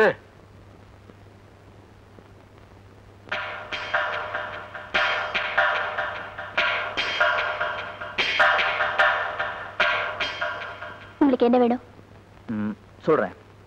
ஆனா அதுக்கு முன்னாடி ஒரு சின்ன ரெக்வெஸ்ட். தயவு செஞ்சு உங்க எதிரியா மட்டும் என்ன நினைச்சிடாதீங்க. இத பாருங்க, இதுக்கு முன்னாடி நமக்குள்ள பழக்கம் எல்லாம் இருந்திருக்கலாம். ஆனா ஜனா மூலமா உங்களை பத்தி எல்லா விஷயமும் எனக்கு தெரியும். அந்த உரிமையில தான் நான் இங்க வரேன். நீங்க வந்த விஷயம் என்னன்னு மட்டும் சொல்லுங்க. ஜனாவோட சாவு தற்கொலை இல்லைன்னு வெளியே சில பேர் பேசிக்கிறாங்க. நோ, அண்ணன் தற்கொலை தான் பண்ணிக்கிட்டாரு. நான் கேள்விப்பட்டது அது இல்லையே. யாரோ ஒருத்தர் அவனை கொலை பண்ணி அதை தற்கொலைங்கிற மாதிரி மாத்திட்டாங்களாம். ஏன் நீங்களே முதல்ல போலீஸ்ல கொடுத்த கம்ப்ளைண்ட்ல அத ஒரு கொலைன்னு தானே கொடுத்துருக்கீங்க? எங்க அண்ணன் செத்து போன அதிர்ச்சியில என்ன செய்யறோம்னு எங்களுக்கே தெரியாம அப்படி தப்பா ஒரு கம்ப்ளைண்ட் கொடுத்துட்டோம். அப்புறம் நாங்களே அதை ரியலைஸ் பண்ணி வாபஸ் வாங்கிட்டோம். முதல் நாள் கொடுத்த கம்ப்ளைண்ட்டை மறுபடியும் 2வது நாள் வாபஸ் வாங்கிருக்கீங்க. அப்படின்னா நடுவுல ஏதோ ஒண்ணு நடந்திருக்கணும். செத்து போனது எங்க அண்ணன், கஷ்டத்தை அனுபவிக்கிறது நாங்க. இதுல எங்களுக்கு இல்லாத அக்கறையும் கவலையும் உங்களுக்கு எதுக்கு சார் வந்தது? ஜனா தற்கொலை தான் பண்ணிக்கிட்டா. இது விஷயமா யார் மேலேயும் எங்களுக்கு எந்த வித சந்தேகமும் கிடையாது. தயவு செஞ்சு இங்க வந்து இத பத்தி கேட்டு எங்களை தொந்தரவு பண்ணாதீங்க. எனக்கு கொஞ்சம் வேலை இருக்கு, நீங்க போலாம்.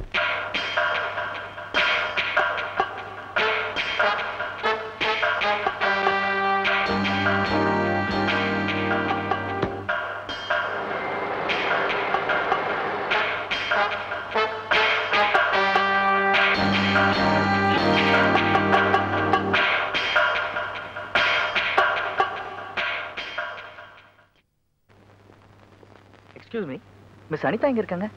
அதோ அங்க இருக்காங்க. நீங்க முடி எங்க sir வெட்டுறீங்க?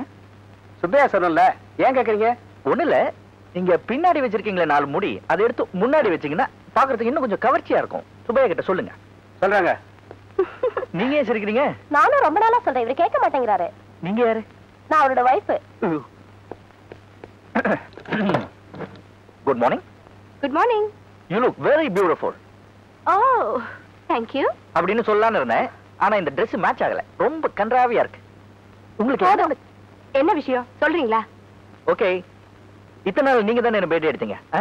Waiting for a change. நான் உங்களை பேட்டி எடுக்கலாம்னு இருக்கேன். என்ன பேட்டி எடுக்க போறீங்களா? நான் என்ன நாவல் எழுதினேனா இல்ல அவார்டு வாங்கினேனா? இல்ல, நான் பேட்டின்னு மீன் பண்ணது உங்க பேட்டி இல்ல. எனக்கு கொஞ்சம் முக்கியமான டீடைல்ஸ் தேவைப்படுது. அதுக்கு உங்க உதவி வேணும். நம்ம கொஞ்சம் தனியா போய் பேசுவோமா?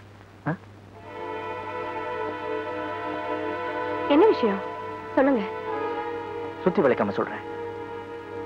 இந்த உலகத்துல எனக்குன்னு இருந்த ஒரே ஃப்ரெண்ட் ஜனார்தன். கொஞ்ச நாளைக்கு முன்னாடி தான் அவன் இறந்து போயிட்டான். இத்தனை நாளா அது ஒரு தற்கொலை நான் நினைச்சிட்டு இருந்தேன். பட் இப்போ அது ஒரு கொலையா இருக்குமோன்னு சந்தேகப்படுறேன். எப்படி சொல்றீங்க? ஜனாவோட பாடியை யாரோ கொண்டு வந்து ரயில்வே ட்ராக்ல போட்டிருக்காங்க. இதை பார்த்த கேங்மேன் போலீஸ் ஸ்டேஷன்ல ரிப்போர்ட் பண்ணியிருக்கான். அவனை சஸ்பெண்ட் பண்ணிட்டாங்க. ஜனாவோட ஃபாதர், மதர், சிஸ்டர் 3 பேரும் முதல்ல இதை பத்தி கம்ப்ளைண்ட் பண்ணியிருக்காங்க. ஆனா இப்போ அப்ரோச் பண்ண அதை பத்தி பேசவே மாட்டேங்கிறாங்க, மறுப்புறாங்க. அதனால தான் இந்த கொலையில யாராவது பெரிய மனுஷங்க சம்மந்தப்பட்டிருப்பாங்களோன்னு நான் சந்தேகப்படுறேன். அப்போ எப்படிதான் உண்மையை கண்டுபிடிக்கிறது? வெளிச்சங்கிற பத்திரிக்கையில ஜனாவோட சாவு ஒரு கொலைதான நியூஸ் வந்திருக்கிறதா வக்கீல் சொன்னாரு. இப்போ நமக்கு அந்த பத்திரிக்கையோட காப்பி மட்டும் கிடைச்சதுன்னா ஃபர்தரா ப்ரொசீட் பண்றதுக்கு ஹெல்ப்ஃபுல்லா இருக்கும். அதுக்குதான் உன்னோட உதவி தேவை. That's no problem. நான் இன்னைக்கு கண்டுபிடிக்கிறேன். Thank you.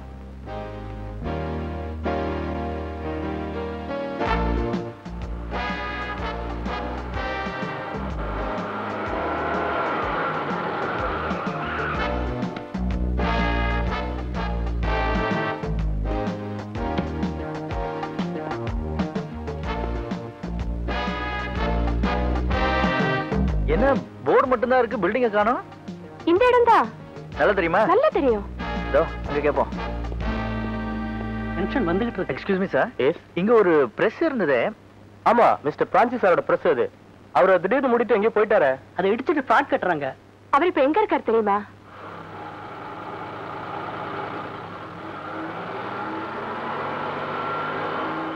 நமது இந்திய நாடு செல்வம் கொழிக்கும் நாடாக திகழ்ந்தது. அதனால் அதன் மீது மற்ற நாட்டவர்கள் போர் தொடுக்க ஆரம்பித்தார்கள். அதனால் பொருளாதாரம் சீர்குலைந்தது. இத கொஞ்சம் கோத்து குடுறா. பரிச்சைக்கு நான் படிக்கணும். அக்காலத்தில் நிர்வாகம் சிறப்பாக இருந்தது. நம் நாட்டு என்னால கோக்க முடியல, கோத்து குடுப்பா. பையனை ஏன் டிஸ்டர்ப் பண்றீங்க? பாவம், அவன் படிக்கட்டும். நான் சும்மா தானே இருக்கேன், நான் கோத்து கொடுக்குறேன். குடும்பம்.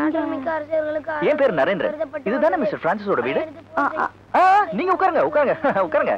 இவங்க பேரு அனிதா. இவங்க ஒரு ஜேர்னலிஸ்ட். நாங்க 2 பேரும் மிஸ்டர் பிரான்சிஸை பாக்கிறதுக்காக அவரோட பிரஸுக்கு போயிருந்தோம்.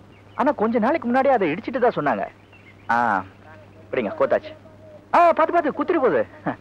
மிஸ்டர் பிரான்சிஸ் வீட்டுல இருக்காருங்களா? அவருக்கு உடம்பு சரியில்லை, தோட்டத்துல படுத்திருக்காரு.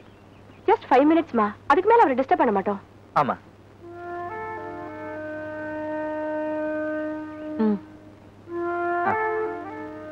ஓ ஜார்ஜ், அந்த ஸ்டூல் எடுத்துட்டு வா. ஸ்டூல் யாருக்கு? எனக்கா?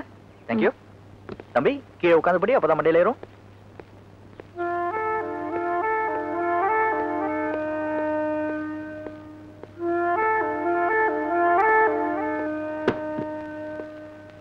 என்னங்க என்னங்க, உங்களை தேடிக்கிட்டு யாரோ பத்திரிக்கைக்காரங்க வந்திருக்காங்க.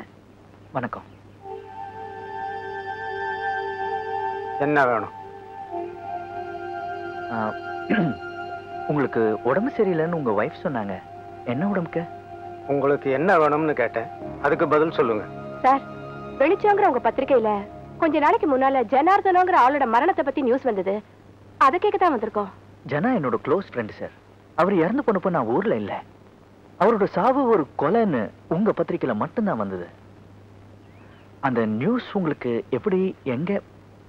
அந்த மாதிரி நியூஸ் என் பத்திரிக்கையில வந்ததா எனக்கு ஞாபகம் இல்லை. இல்ல சார், நிச்சயமா வந்திருக்கு. அந்த பேப்பரோட காப்பி கூட கார்ல இருக்கு. எடுத்து வரட்டுமா சார்? வேண்டாம், அதை நான் பார்க்க விரும்பல.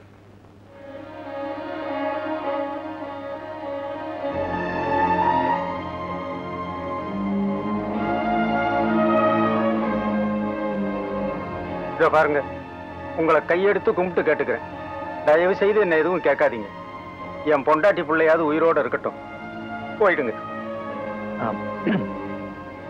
மிஸ்டர் பிரான்சிஸ், உங்ககிட்ட இருந்து உண்மையை தெரிஞ்சுக்கலாம் தான் நாங்க இங்க வந்திருக்கோம். வேற எந்த தப்பான நோக்கமும் எங்களுக்கு கிடையாது. மிஸ்டர் பிரான்சிஸ், நடந்த விஷயத்தை பத்தி உங்க பத்திரிக்கையில தைரியமா எழுதிருக்கீங்க. அப்படியே இப்போ மறுக்கிறீங்க? எந்த நேரத்துல அந்த விஷயத்தை பத்தி இவர் பத்திரிக்கையில எழுதினாரோ அன்னைக்கே எங்களுக்கு கஷ்டகாலம் ஆரம்பமாயிடுச்சு. எங்க பிரஸையும் உடைச்சு நாசமாக்கிட்டு இவர் காலையும் ஒடிச்சு படுத்த படுக்கையாக்கிட்டாங்க.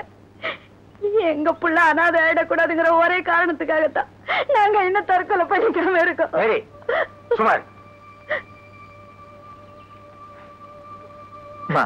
இப்படி எல்லாம் செஞ்சது யாரு?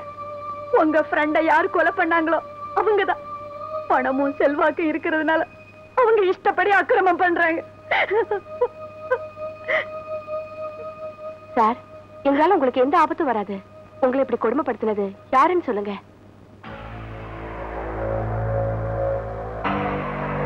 சந்தோஷம். ஏண்டா பரதேசி, என்ன இது? கையில பேப்பர் பேனாவை இருக்கிறதுக்காக கண்டபடி எழுதிடுறதா? ஜனார்த்தனத்தை நாங்க தான் கொலை பண்ணோம். ஜனார்த்தனம் இல்ல, எங்க வழியில குறுக்க வர எந்த நாயா இருந்தாலும் இதுதான்டா கதி.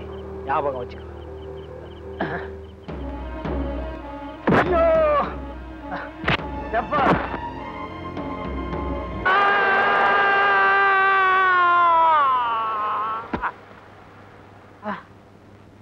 6 மாசம் பெரிய ஆஸ்பத்திரியில தங்கி ட்ரீட்மெண்ட் எடுத்துக்கிட்டேன். கையில இருந்த பணம் எல்லாம் தீந்து போச்சு. சோத்துக்கே வழி இல்லாத போது வைத்தியம் எதுக்குன்னு பாதியிலேயே வந்துட்டேன். ஏதோ என் சம்சாரம் பக்கத்துல இருக்கிற தோட்டத்துக்கு வேலைக்கு போறதுனால கால் வைத்து கஞ்சிக்காவது கவலை இல்லாம இருக்க முடியுது.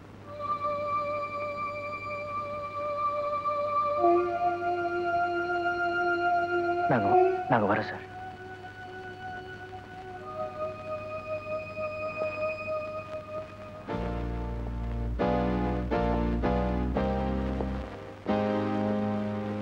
என்னங்க, உங்களை ஒண்ணு கேட்கலாமா? கேளுங்க. அவங்களுக்கு வைத்தியம் பண்ண எனக்கு அவ்வளவா வசதி இல்ல. அவர் கஷ்டத்தை பத்தி ஏதாவது பத்திரிகையில எழுதினா கொஞ்சமாவது உதவி கிடைக்கும். மாசம் பூரா மாடா உழைச்சாலும் 100 ரூபாய் தான் சம்பளம் தர்றாங்க. அது எங்க சாப்பாட்டுக்கு பக்கத்துல.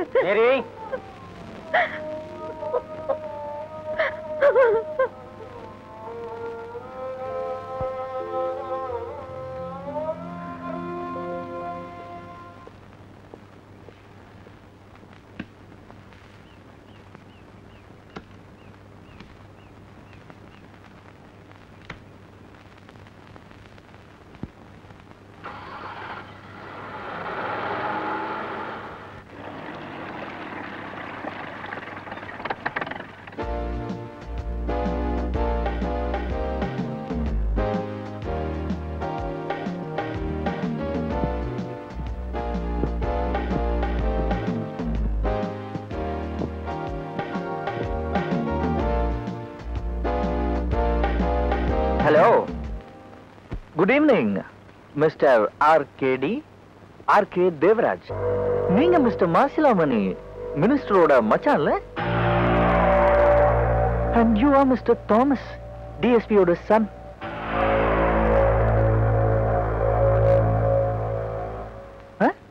நீங்க 3 பேரும் நரேந்திரனோட வாண்டட் லிஸ்ட்ல இருக்கீங்க. உங்களுக்கு தெரியுமா? I am Narendran. அப்படி போங்க. இவங்க தான் இலக்கிய மன்றத்துல இருந்து வந்திருக்கிறாங்க. உட்கார்ந்து பேசலாமே. Congratulations mister Narendran. உங்க நாவல் அவ்வளவு பிரமாதம். வாசகர்களுக்கு ரொம்ப பிடிச்சிருக்கு. தினசரி வாழ்க்கையில நடக்கிற சாதாரண நிகழ்ச்சிகளை வச்சு இப்படி ஒரு அற்புதமான நாவல் வேற யாராலையும் எழுத முடியாது. நீங்க 11ஆம் தேதி பரோல் முடிஞ்சு போயிடுவீங்கன்னு வக்கீல் சொன்னாரு. அத ஒரு வாரம் 10 நாள் தள்ளி போட முடியுமா? அப்ப ஒரு வாரம் உங்கள யாராவது உள்ள போய் இருக்க முடியுமா? பரவெல்லாம் தள்ளி போட முடியாதுங்க. அதுக்குள்ளே நீங்க நடத்துங்க. நான் இருக்கணும்னு அவசியம் இல்ல. என் நாவலுக்கு விழா நடத்துங்க. எனக்கு வேண்டாம். நோ, இந்த விழாவுடைய கதாநாயகனே நீங்க தான் சார். நீங்க வந்தாதான் இந்த விழாவே கலக்கட்டும். அப்போ ஒண்ணு பண்ணிடுவோம். மினிஸ்டர் இன்னைக்கே போய் பார்த்து 11ஆம் தேதிக்குள்ள ஒரு டேட்டா பிக்ஸ் பண்ணிடுவோம். எனக்காக ரொம்ப ட்ரெயின் பண்ணிக்க வேண்டாம். எப்படி நடக்குதோ நடக்கட்டும். என்ன சார் சொல்றீங்க? பின்ன என்னங்க, மந்திரியை பார்த்து ஆக வேண்டிய காரியத்தை செய்யுங்க. ஓடுங்க, பரப்படுங்க. என்னப்பா ரொம்ப டீப்பா எழுதுற? என்ன எழுதுற? கவிதை எழுதிட்டு இருக்கேன். கவிதையா? நானும் தான் எழுதுவேன். நீங்க கவிதை எழுதுவீங்களா? என்ன கவிதை எழுதிருக்கீங்க? சிந்து நதியின் மிசை நிலவினிலே. இந்த கவிதை நீங்க எழுதுனீங்களா? வெளியே போய் சொல்லாதீங்க, உதப்பான். எதுக்கு உதப்பான்? பள்ளிக்கூடத்துல வாத்தியார் சொல்ல சொல்ல நான் எழுதுனேன். எதுக்கு உதப்பானா? எதுக்கு உதப்பான்னு கணக்கே கிடையாதா? இதை விட பெட்டரா எழுது பாப்போம். ஏதாவது கலாட்டா பண்ணலாம், தூக்கம் வராத.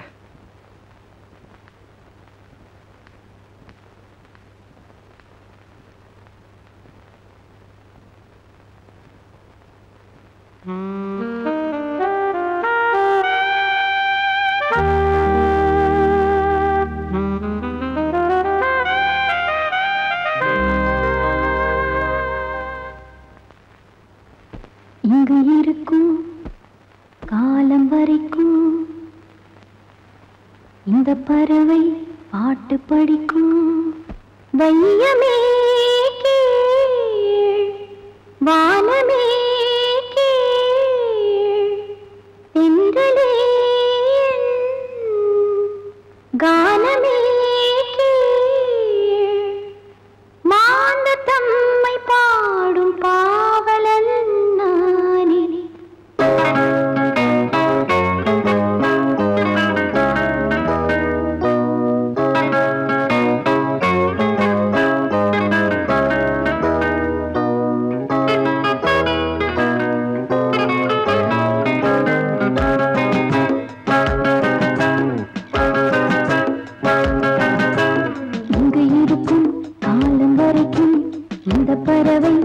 பாட்டு படிக்கும் வையமே கீழ் வானமே கீழ் தென்றலே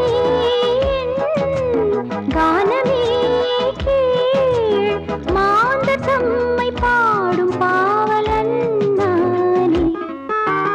இங்கு இருக்கும் காலம் வரைக்கும் இந்த பறவை பாட்டு படிக்கும்.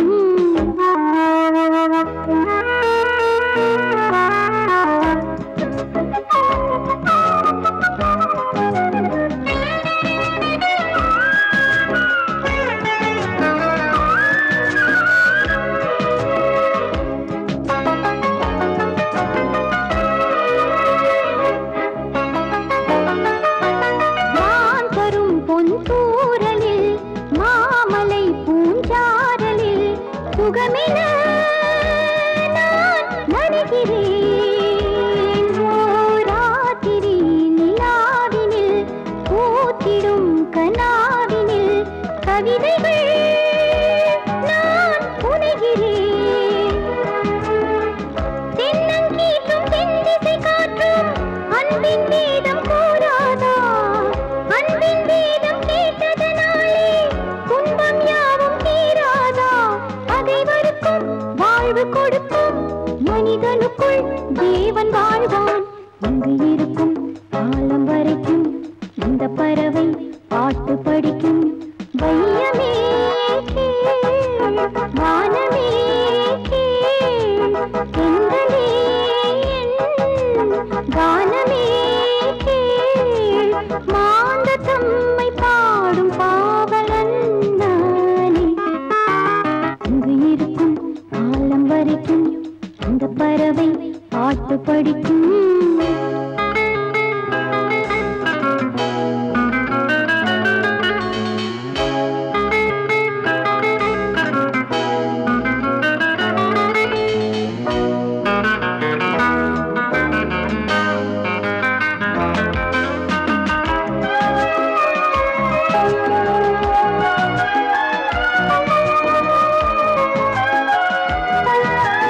தேசமே என் பூவனம், பாசமே என் கீர்த்தனம், உலகமே என் உறவினம். வேர்வையும் கண்ணீரையும் பார்க்கையில் எவ்வேளையும் உருகுமே என் இளமனம். வேனிற் காலம் வந்தது என்று வானம் பாடி பாடாதோ? வாசல் தேடி வெயிலும் வந்து வண்ணக் கோலம் போடாதோ? ஒரு நிமிஷம் வாழ்ந்த பொழுதும் பல வருஷம் பேச வேண்டும். இங்கு இருக்கும் காலம் வரைக்கும் அந்த பறவை பாட்டு படிக்கும். வையமே கீழ் வானமே கீழ் தென்றலே கானமே கீழ் மாந்த தம்மை பாடும் பாவலன் நானே. இங்கு இருக்கும் காலம் வரைக்கும் இந்த பறவை பாட்டு படிக்கும். ஜனார்தனம் கொலையை பத்தி ஒன்னே யாரும் எழுத சொன்னா? What nonsense is this? நீ என்ன எழுதுற? உன் மனசுல என்ன நினைச்சிட்டு இருக்க நீ? இதுல இருக்கிறது அத்தனை உண்மை. ஜனார்தனோட மரணம் ஒரு கொலைதான். அத முதல்ல பத்திரிகையில எழுதினது பிரான்சிஸ். அவர்கிட்ட கஷ்டப்பட்டு நான் வாங்கிட்டு வந்திருக்கேன். இதை மட்டும் நம்ம பத்திரிகையில எழுதிட்டா பல பெரிய மனுஷங்களோட முகத்துல கிழியும் சார். அனிதா, வேண்டாத விஷயத்தெல்லாம் எழுதி வம்ப விலை கொடுத்து வாங்குற நீ. This is not the place for investigating journalism. இந்த மாதிரி மேட்டர்லாம் நம்ம ஆபீஸ் குப்பத்தொட்டில இடம் கிடையாது. என்ன சார் அர்த்தம் இல்லாம பேசுறீங்க? இது ஒரு சென்சேஷனல் ரைட் அப். இத கண்டிப்பா நம்ம பத்திரிகையில போட்டே ஆகணும். நோ, எந்த உண்மையை பத்திரிகையில போடணும், எந்த உண்மையை பத்திரிகையில போடக்கூடாதுன்னு எனக்கு தெரியும். You don't teach me. சாட்சிகளோட நான் கொண்டு வந்த கட்டுரையை போட முதுகெலும்பு இல்லாத நீங்க பத்திரிகையில எடிட்டரா வேலை செய்யறதை விட எங்கேயாவது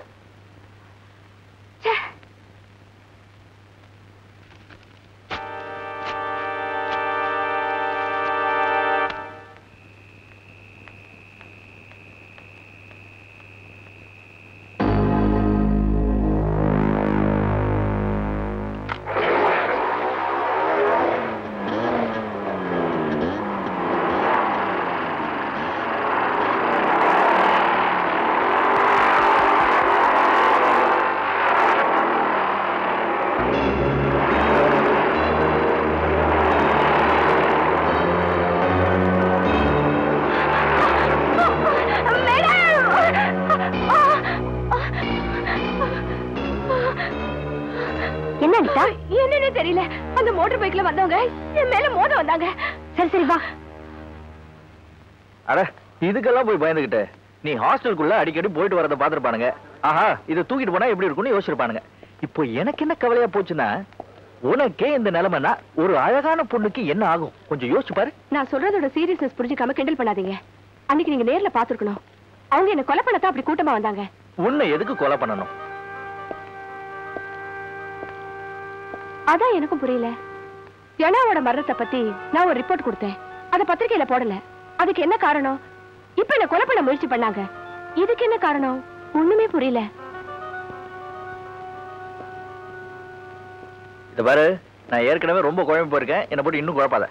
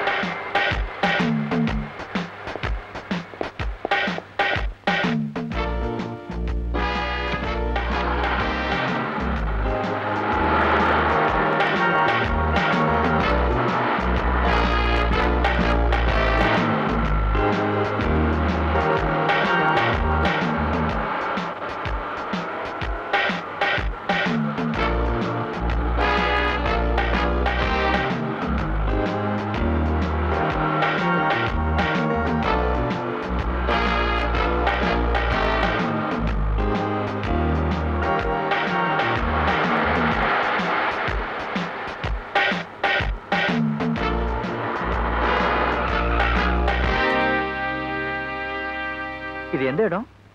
RK தேவராஜோட guest house. Devaraj guest ஹவுஸா?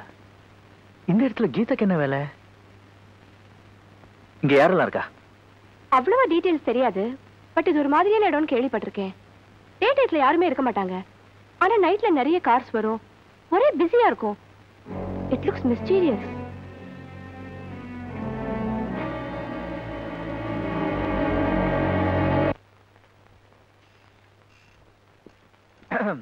நான் கொஞ்சம் அவசரமா வெளியே போகணும். இந்த பாரு, விளையாடுறியா? நீ வந்து பரோல்ல வெளியில வந்திருக்கிற கைதி, என் கஸ்டடியில இருக்க. உன்னை நான் தனியா அனுப்பிச்சிட்டு மடியில நெருப்ப கட்டிக்கிட்டு இருக்கணுமா? நானும் உன்னோட வருவேன். நீங்க அங்க வரக்கூடாது சார். வந்தீங்கன்னா காரியமே கெட்டு போயிடும். என்னால ஒண்ணும் கெடாது. கண்டிப்பா நான் வருவேன். வந்து தொலைங்க. என்ன இப்படி சலிச்சுக்கிறான்?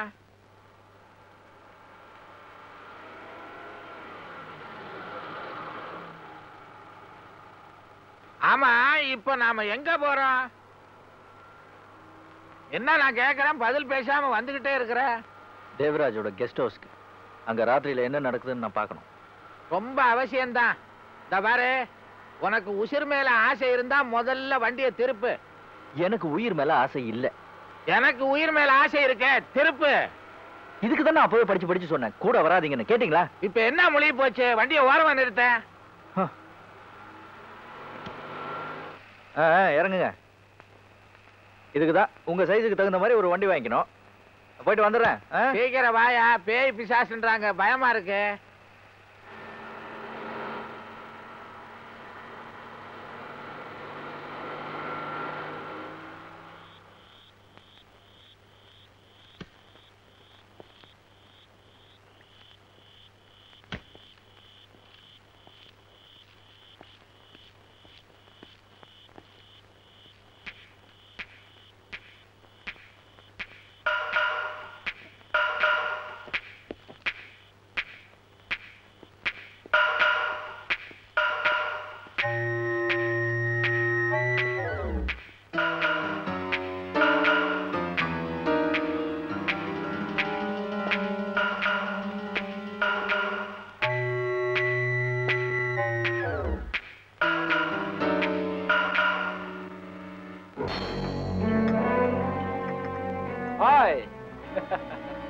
Sit down, sir. Enjoy. என்ன அது? Brown sugar sir. ஜாக்கிரதை. சொன்ன நேரத்தை கொண்டு ஒப்படைக்கணும்.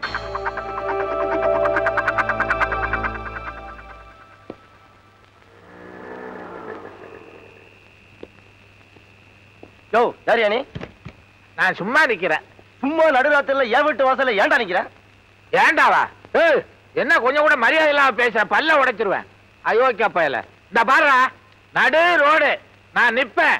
இது கவர்மெண்ட், இது டாக்ஸ் கட்ட. என்ன எவடா கேக்குறது? ஏம்பா சங்கர், யாருப்பா அது? யாருன்னு தெரியலப்பா, மொழியே சரியில்லை, சொல்ல மாட்டேங்கிறான்.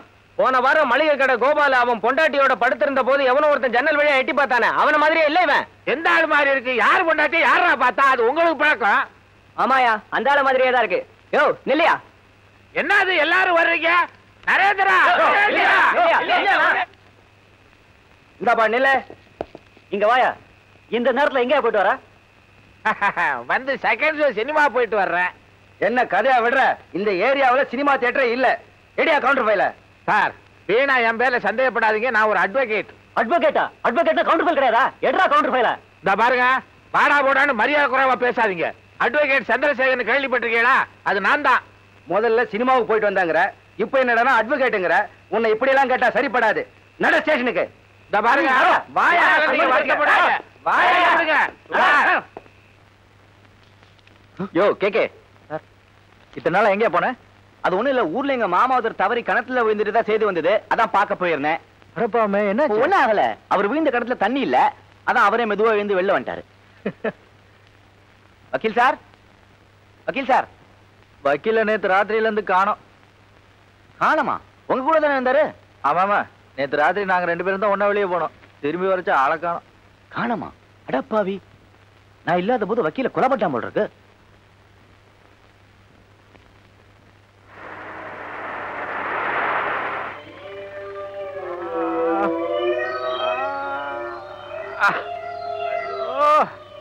ஐயோ பயில வந்துட்டியா? நீ நினைச்ச உடனே போறதுக்கு வாரதுக்கு இது என்ன சத்திரம் நினைச்சியா? என்னடா ஒண்ணு சொல்ற. அம்மா அம்மா அம்மா, டே கமலக்கண்ணா, ஏட்டா சொந்தன்னு வேற சொல்லிக்கிட்டு நீ போறது வாரது கேக்குறதுக்கு நாதி இல்ல நினைச்சியா? என்ன வக்கீல் சார், நேத்து ராத்திரி ஃபுல்லா ஆளைய காணோம். என்னாச்சு? காணாமே போயிருப்பேப்பா. தர்ம அடின்னு கேள்விதான் பட்டிருக்கேன். அது நேற்று தான் தெரிஞ்சுது. உடம்பு பூரா ஒத்தனை கொடுக்கணும்.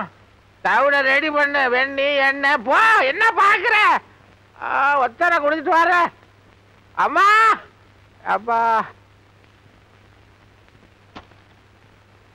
உன்னோட டிஸ்மிஸல் ஆர்டர். இனிமே நீங்க வேலைக்கு வர வேண்டாம். ஐ அம் சாரிம்மா, என்னோட முடிவு இல்ல, மேனேஜ்மெண்டோட முடிவு. சார், எதுக்காக என்ன வேலையை விட்டு அனுப்புறீங்க? நான் பண்ண தப்பு என்ன? தேவையில்லாத விஷயங்களை தேடி அலையறதா உன் தப்பு. யோசிச்சு பாருங்க சார், இந்த பத்திரிக்கைக்காக நான் எவ்வளவு உழைச்சிருக்கேன், எவ்வளவு கஷ்டப்பட்டிருக்கேன். இந்த உழைப்ப உன் அனுபவமா வச்சுக்க. வேற இடத்துல வேலைக்கு முயற்சி பண்ணு, உன் திறமைக்கு கண்டிப்பா கிடைக்கும். கடவுள் ஒரு கதவு மூடினார்னா இன்னொரு கதவு நிச்சயமா திறப்பாருமா, கவலைப்படாது.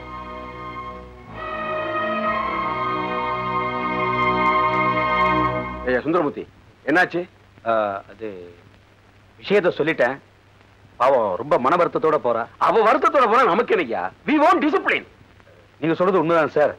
ஆனா அனிதா நம்ம பத்திரிகைக்கு ரொம்ப பக்கபலமா இருந்தா. She is very intelligent. Mister Sundaramurthy, Anitha தொடர்ந்து இங்க வேலை பார்த்தா நம்ம நிறுவனத்துக்கு தாயா கஷ்டம் வரும். ஒரு சாதாரண ஜர்னலிஸ்ட விட நமக்கு ரொம்ப முக்கியமானவங்க நம்ம நண்பர்கள் தாயா. ஒரு வேலையை பாருங்க.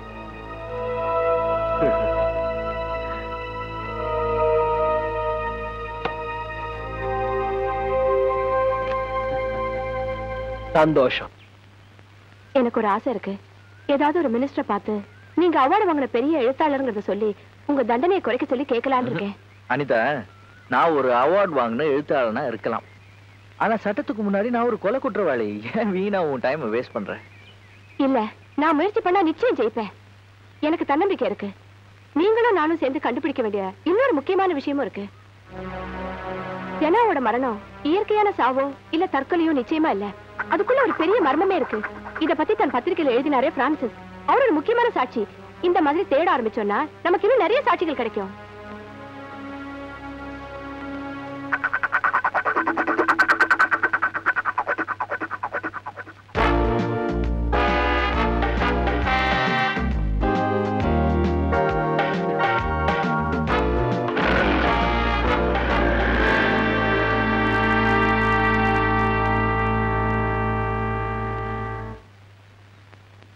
இந்தாப்பா, நீ எழுதின நாவலுக்கு ராயல்டி பணம்.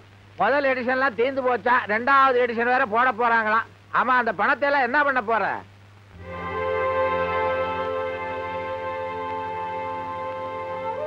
மாசம் பூரா மாடா உழைச்சாலும் 100 ரூபாய் தான் சம்பளம் தர்றாங்க. அது எங்க சாப்பாட்டுக்கே பத்தல.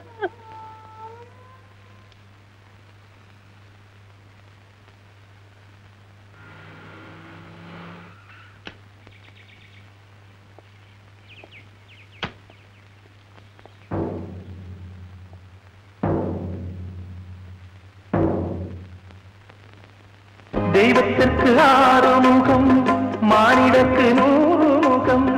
மெய்யது பொய்யது யாரதை கண்டது? பாலும் இங்கு வெள்ளை நிறம், கள்ளும் இங்கு வெள்ளை நிறம்.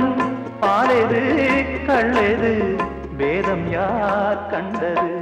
நேசம் வைத்த யாருக்குமே நெஞ்சமெல்லாம் காயந்தான். பாசம் வைத்த கண்களிலே பார்ப்பதெல்லாம் மாயந்தான். ஏறி சென்ற கால்கள் உதைக்குது, ஏற்றி விட்ட ஏனி சிரிக்குது. பூண்டை விட்டு வெளியில் வந்து பூகின்ற பூங்குயிலே.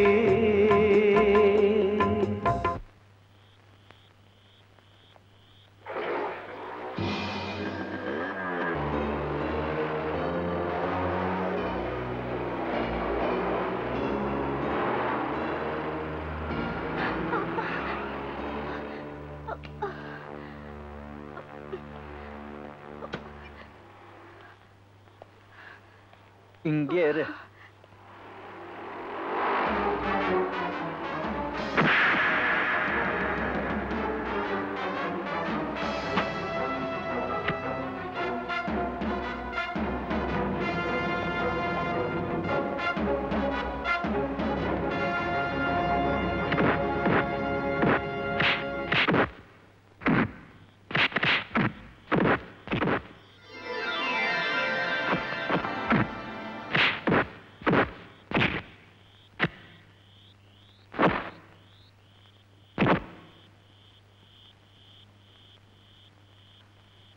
Get in.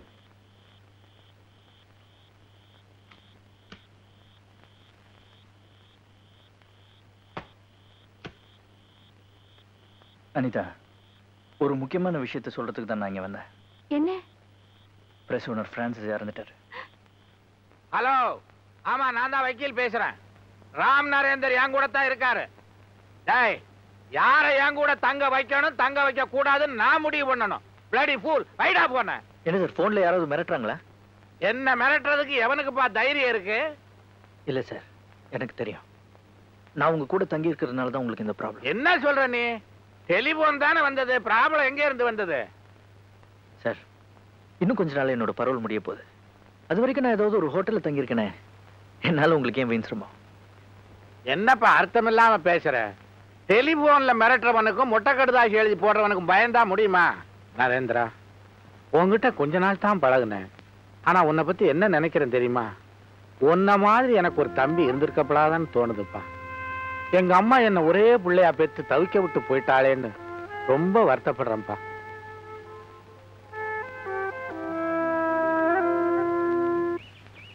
இது பார், இதையெல்லாம் நீ மறந்துடு, ஓகே? என்கிட்ட ஒரு அழகான பிளான் இருக்கு. ஆனா ஆஸ் a ஜேர்னலிஸ்ட் நீ தான் அதை பண்ண முடியும். கொஞ்சம் ரிஸ்க் பண்றியா? சொல்லுங்க.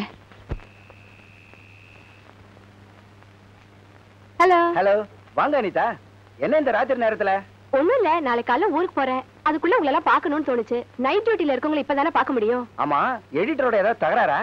சிச்சி, ஒண்ணும் இல்ல, நானே தான் ரிசைன் பண்ணேன். கம்போசிங்ல எல்லாரும் இருக்காங்களா? ஓ, இருக்காங்களே. Thank you. Hi. Hi Divya. ஓகேமா? இருக்கேன். என்ன அனிதா, வேலையை விட்டுட்டியா? பிடிக்கலையா? சிச்சி, நான் வேலையை ஒண்ணு பிடிக்காம விடல. ஊர்ல அப்பா தனியா இருந்து கஷ்டப்பட்டுட்டு இருக்காரா, அதான் நான் சாரி.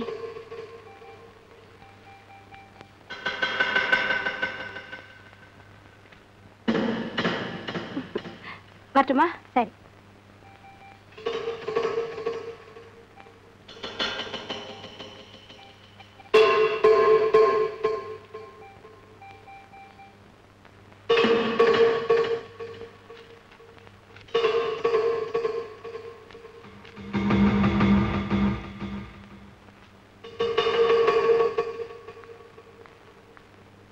என்ன தமிழ்மணி சௌக்கியமா? இருக்கம்மா. அப்பா இருக்காங்க. வீட்டுல சௌக்கியமா? கரண்ட் கட் ஆயிடுச்சு, இருங்க ஜெனரேட்டர் போட்டு வரேன்.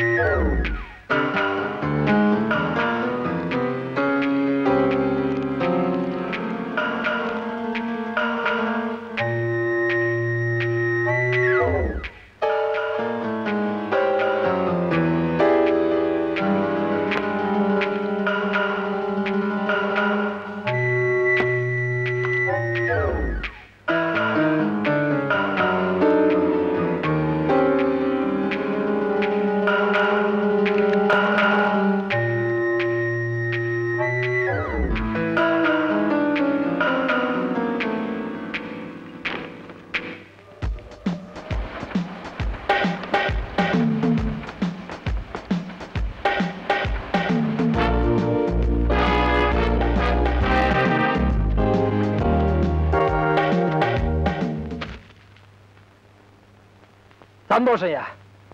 கூடவே பழகிட்டு எனக்கே குழி வெட்டிட்டீங்கல்ல. கடைசியில் உங்க புத்தியை காமிச்சிட்டீங்க. நான் சொல்ல மூடி வச்சிருந்த விஷயத்த முதல் பக்கத்துல போட்டு என் மானத்தை வாங்கிட்டீங்களா?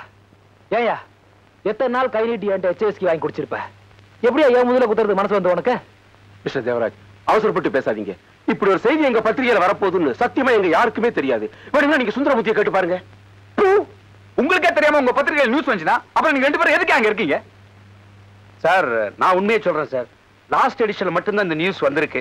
ஏற்கனவே ஒட்டி இருந்த மேட்டரை பிச்சுட்டு இந்த மேட்டரை போட்டிருக்காங்க. ப்ரூஃப் ரீடிங் முடிஞ்சு மேட்டர் போனதுக்கு அப்புறம் தான் இது நடந்திருக்கு.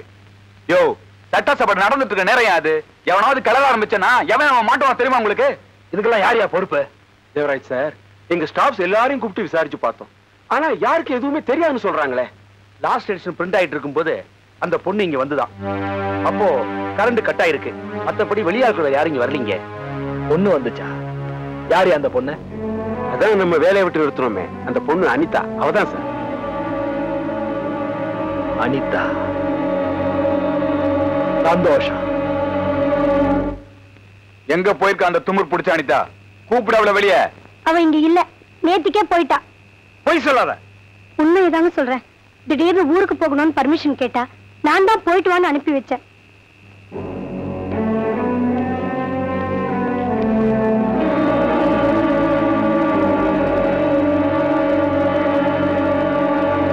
உங்கள எவ்வளவுக்காவது தெரியுமா அவ எங்க போயிருக்கா, எப்ப வருவான்னு?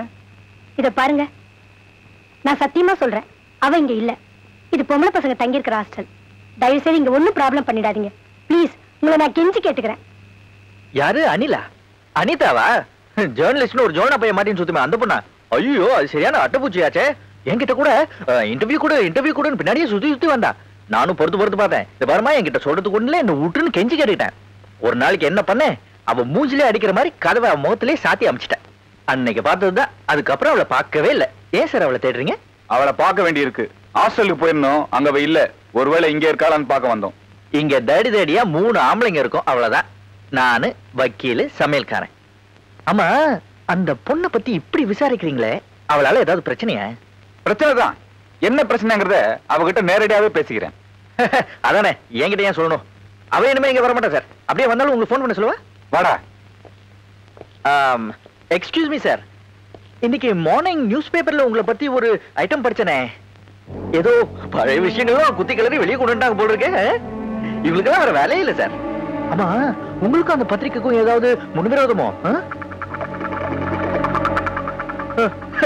ஐயோ, கேட்க கூடாது கேட்ட போல இருக்கு. I'm so sorry. நான் இந்த மாதிரி தான் ஏதாவது கச்சா முச்சான்னு கேட்டு உங்களுக்கு எல்லாம் டென்ஷன் உண்டாக்கி. பரவாயில்ல, நீங்க போங்க.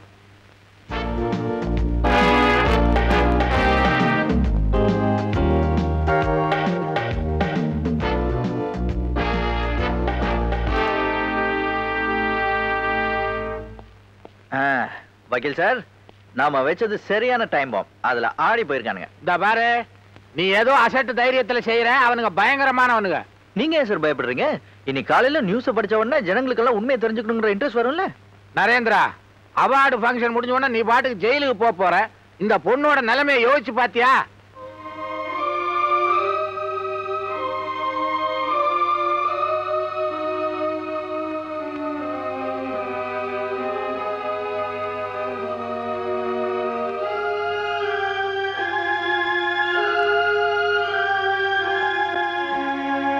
ஃபங்க்ஷன் முடிஞ்ச உடனே நான் எங்க ஊருக்கு போலான்னு முடிவு பண்ணிருக்கேன்.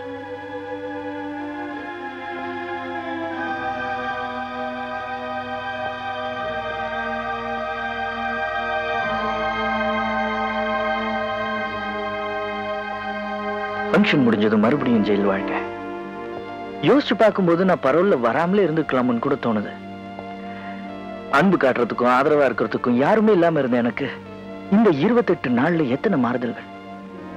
வறண்டு போயிருந்த என்னுடைய வாழ்க்கையில ஒரு பிடிப்பு ஏற்படுத்தினதே நீயும் வக்கீல் சார்ந்தா. இந்த புது சொந்தத்தை விட்டுட்டு மறுபடியும் நான் ஜெயிலுக்கு போகணும்னு நினைக்கிறப்ப என்னமோ எனக்குள்ள ஏதோ. அனிதா, என்னை பார்க்காமலே இருந்திருக்கலாம்.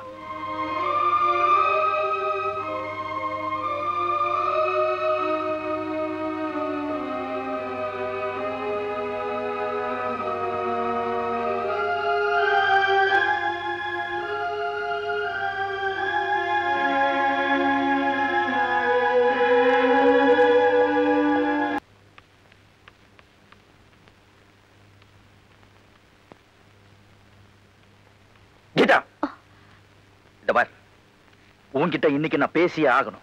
உனக்கு இஷ்டம் இருக்குதோ இல்லையோ உன்கிட்ட இருந்து சில விஷயங்கள் எனக்கு தெரிஞ்சாகணும். நீ இந்த ஊரே கூட்டினாலும் எல்லாரும் முன்னாடி உன்கிட்ட கேட்கறதுக்கு நான் தயங்க மாட்டேன். யார் நீங்க? உங்ககிட்ட பேசுறதுக்கு எனக்கு என்ன இருக்கு? என்ன இருக்குன்னு உனக்கு தெரியும். அப்பாவியான உன் அண்ணனை கொலை பண்ணி உன் குடும்பத்தை நடுத்தருல நிக்க வச்சிருக்கானுங்க. அந்த கொலைகார கும்பலுக்கும் உனக்கு என்ன சம்பந்தம்? நில்லு. பணத்தையும் பலத்தையும் வச்சு இந்த ஊரே ஏமாத்திட்டு இருக்கிற அந்த திருடங்களோட உனக்கு என்ன வேலை? கீதா, போதைப் பொருள் விற்கிற இடத்துலயும் பொம்பளை வியாபாரம் நடத்துற இடத்துலயும் நீ என்ன பண்ற? Are you a pimp or a prostitute? ஜனா என்கிட்ட எல்லாத்தையும் சொல்லியிருக்கான். அவனுக்கு வேலை கிடைக்குங்கிறதுக்காக உன் கழுத்துல காதுல இருந்த நகையெல்லாம் கழட்டி கொடுத்திருக்கேன். அவன்கிட்ட பணம் இல்லைங்கிற ஒரே காரணத்துக்காக கூடி வந்த சம்பந்தத்தையும் வேண்டான்னுட்டேன். ஜனா உன்ன நினைச்சு தற்கொலை பண்ணிக்காம இருந்தா. அப்படி எல்லாம் இருந்த நீ இப்ப ஏன் அந்த கொலைகார கும்பலோட சேர்ந்து உண்மையை மறைக்கிற? கீதா, ஜனாவை கொன்னவங்களோட பழகிறது நீ ஜனாவுக்கு செய்யற துரோகம் இல்லையா? சொல்லு.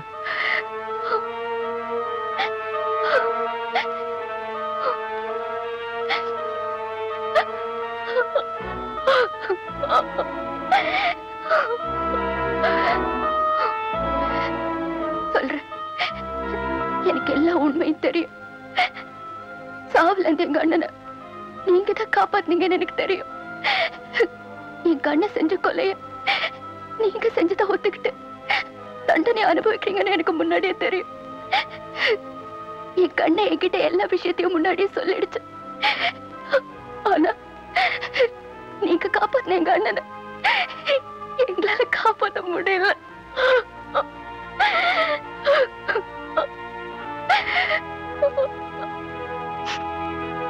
நீங்க பலமுறை எங்க வீட்டுக்கு வந்திருக்கீங்க. எங்க உங்க கூட நின்னு பேசினா துக்கம் தாங்காம மனசு வெடிச்சு உண்மையை சொல்லிடுவோமோன்னு பயந்துதான் உங்களை பாக்குறதே நான் அவாய்ட் பண்ண. எங்க நிலைமை அப்படி ஆயிடுச்சு. ஒவ்வொரு நிமிஷமும் யாருக்கோ பயந்து நாங்க வாழ்ந்துட்டு இருக்கோம்.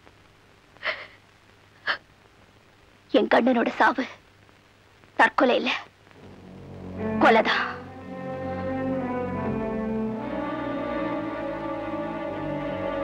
சார், தேவராஜ் சார் உங்களை கூட்டிட்டு வர சொன்னாரு. நாளைக்கு காலைல வரேன்னு சொல்லு. வாமா கண்ணு, அங்க போய் பேசிக்கலாம். சொன்னல நாளைக்கு காலைல வரேன்னு. டேய், வாடானா நின்னு பேசிட்டு இருக்கான். டேய், ராங் பண்ண அள்ளி கொண்டு போய்டுவோம். டேய், போடா உள்ள போடா. அரா. டேய், சரியாலியா. டேய், போடா.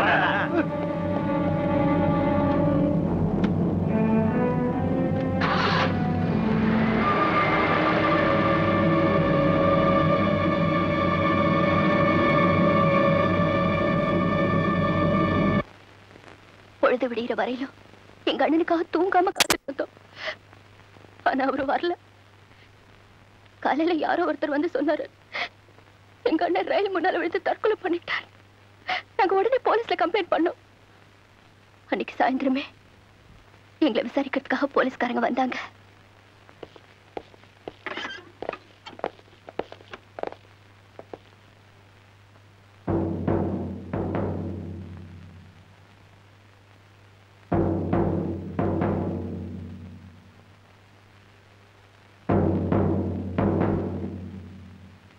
நீங்க 2 பேரும் கொஞ்சம் போலீஸ் ஸ்டேஷன் வரைக்கும் வரணும். என்ன விஷயம்? நீங்க கொடுத்த கம்ப்ளைண்ட் பத்தி விசாரிக்கணும். வாங்க.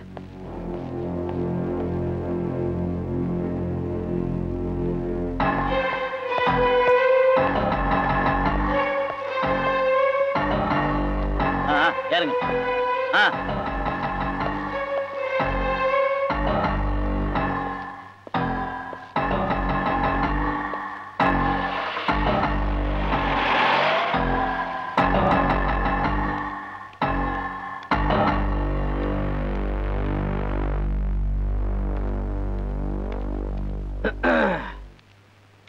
ஏன் பெரியவரே, உங்க பையனோட சாவை பத்தி போலீஸ்ல போய் கம்ப்ளைண்ட் பண்ணீங்களா?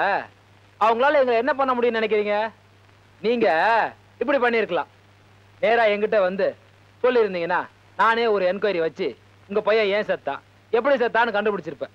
எப்படின்னு கேக்குறீங்களா? அவ உட்காந்துட்டு இருக்கார, நாடியை பார்த்து பயந்துராதீங்க. அவர் டிஎஸ்பியோட புள்ள. பக்கத்துல உட்காந்துட்டு இருக்கார வெள்ளையும் ஜல்லையுமா, அவர் மந்திரியோட மச்சான். என்கொயரி பண்றதுக்காக போலீஸ் ஸ்டேஷன் கூட்டிட்டு போறேன்னு சொல்லி எதுக்காக எங்களை இங்க கூட்டிட்டு வந்திருக்கீங்க? பெரியவரே, இது ஒரு வகையில போலீஸ் ஸ்டேஷன் மாதிரி தான். எப்படின்னு கேக்குறீங்களா? எல்லா சட்டங்களையும் அமலுக்கு கொண்டு வர்றது இங்கதான். கீதா, நாம ஏதோ தப்பான இடத்துக்கு வந்துட்டோம் போல இருக்குமா? வாமா போலாம். யோ கொஞ்சம் நில்லியா. இது ஒன் வே டிராபிக் மாதிரி, அதுலயும் டெட் எண்ட். சில விஷயங்களை இங்க பேசி தீர்மானம் பண்ணதுக்கு அப்புறம் தான் உங்களை வெளியில அனுப்புவோம். அயோக்கிய நாயங்களா, எங்கிட்ட படிச்சவங்க 100கணக்கான பேர் இந்த ஊர்ல இருக்காங்க. அவங்கள வச்சு என் மகனை கொலை பண்ணினது யாருன்னு கண்டுபிடிச்சு அவங்கள நான் பழி வாங்குறேன். ஊருக்கு உங்களை பத்தி நான் வெளிச்சம் போட்டு காட்டுறேன். நல்லா பெரிய சீரியல் லைட்டா போட்டு காட்டு.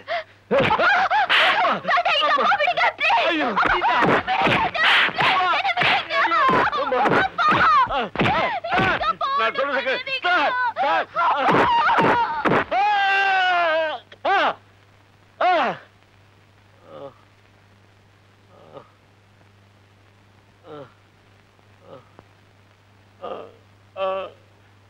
உங்களுக்கு ஜனான ஒரு பையன் இருந்தான், அவன் தற்கொலை பண்ணிக்கிட்டான், அப்படித்தானே? ஆமா, அவன் தற்கொலை பண்ணிக்கிட்டான். கரெக்ட். இனிமே உங்க பையனை பத்தி யார் கேட்டாலும் இப்படிதான் சொல்லுவீங்க இல்லையா? ஆமா, அப்படிதான், அப்படியே நான் சொல்லுவேன். சந்தோஷம்.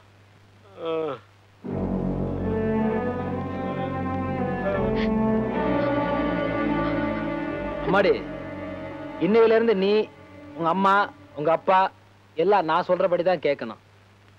மண்டையில மூலகா நினைச்சு கண்டபடி ஏதாவது பண்ணீங்கன்னா புழு நசுக்கிற மாதிரி நசுக்கிடுவேன்.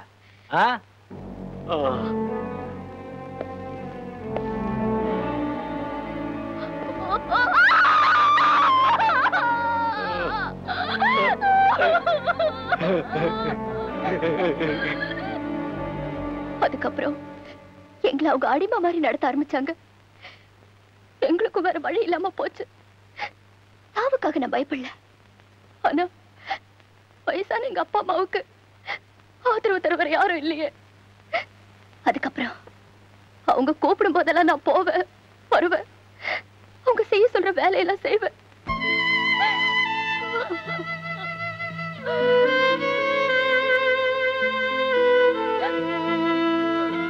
கீதா, அழாத. உங்களுக்கு உதவி பண்ண யாரும் இல்லைன்னு நீ கவலைப்படாத. ஜனாவோட இடத்துல இருந்து உங்களுக்கு உதவி பண்ண நான் இருக்கேன்.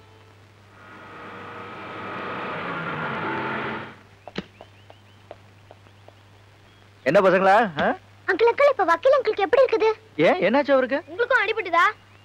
என்ன என்ன சொல்றீங்க? அப்ப உங்களுக்கு விஷயமே தெரியாதா? வக்கீல் மாமாவா யாரோ அடிச்சு போட்டாங்களா, ஏவிகே ஹாஸ்பிடல்ல சேர்த்துக்காங்கன்னு போன் வந்தது. அதான் பாட்டியும் சமையல்கார மாமாவும் ஆஸ்பத்திரிக்கு போயிருக்காங்க.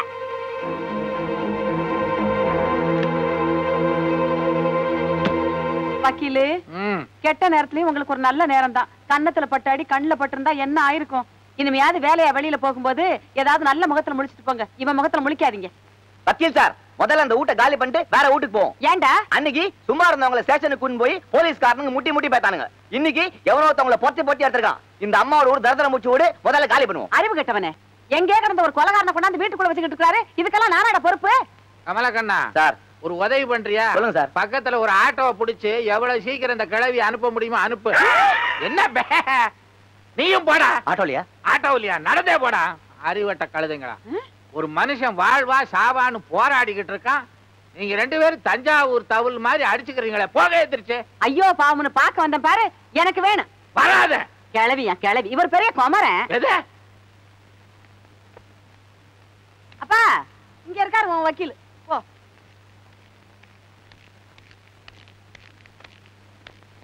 வக்கீல் சார், என்னாச்சு? எப்படி உங்களுக்கு இப்படி அடிபட்டுச்சு? ஐயோ அதையா கேக்குற.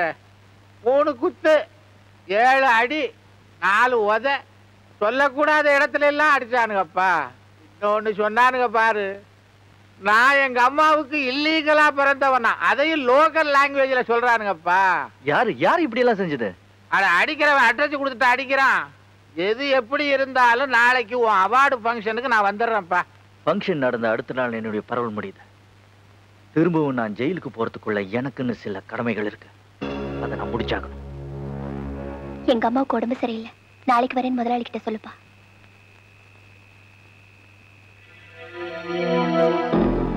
வண்டியில ஏறு.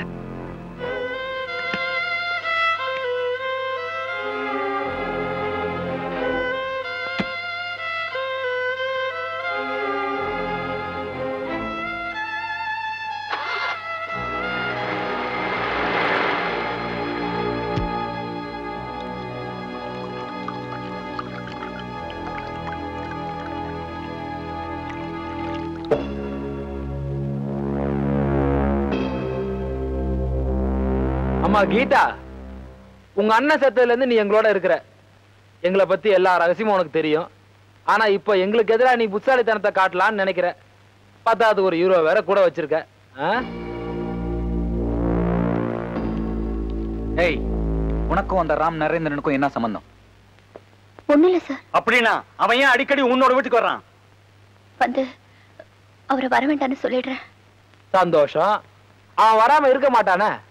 ஏன்னா உங்க அண்ணன் பண்ண கொலைய தான் பண்ணதா சொல்லி ஜெயிலுக்கு போன தியாகி இல்லாம இப்போ உன் குடும்பத்தை காப்பாத்துறதுக்காக வந்துகிட்டு இருக்கான். அப்படிதானே?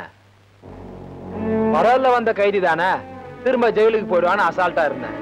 கொஞ்ச நாள்ல எனக்கு எதிராக என்னென்ன காரியம் பண்ணிட்டார் ராஸ்கல். அந்த பத்திரிகார பரதேசி பிரான்சிஸ் மாத்திரம் உயிரோட இருந்திருந்தானா என்னை எப்போ காட்டி கொடுத்துருப்பான். அவன் செத்துட்டான்.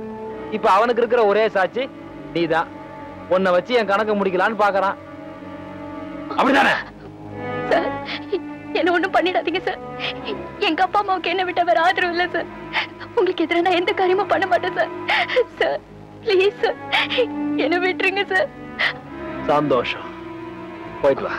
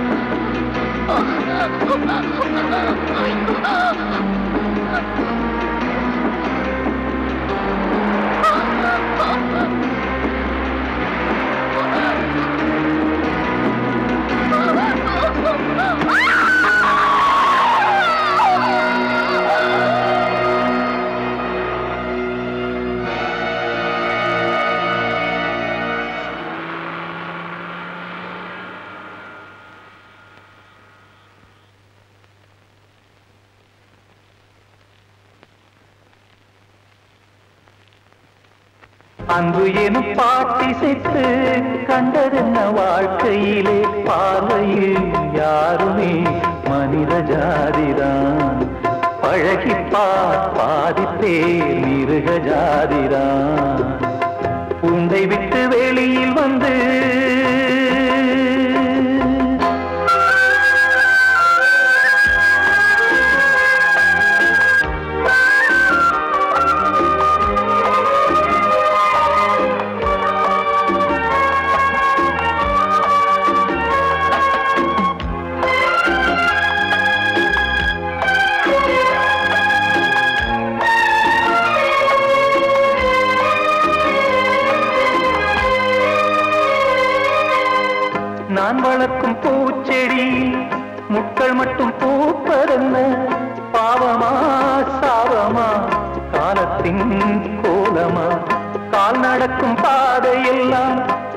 குத்தி வலிப்பதென்ன? யாரிதன் காரணம்? தெய்வம்தான் பூரணம்.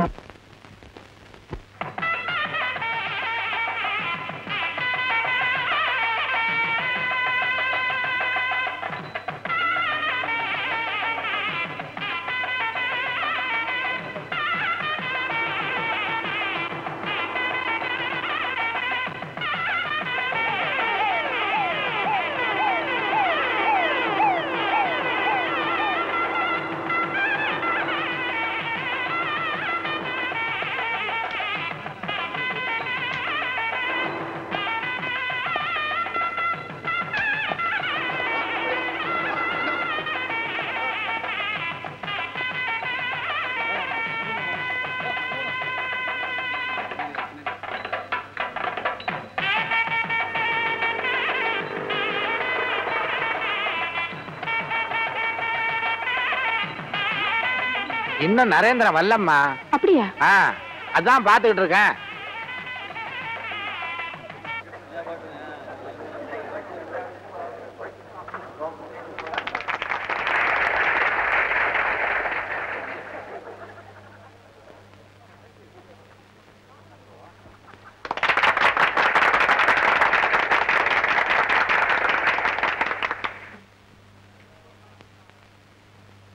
இப்பொழுது மாண்புமிகு அமைச்சர் அவர்கள் சிறப்புரை ஆற்றுவார்கள். எழுத்தாளன் என்பவன் அவன் வாழும் சமூகத்தின் குரல், அந்த சமுதாயத்தின் எழுச்சி.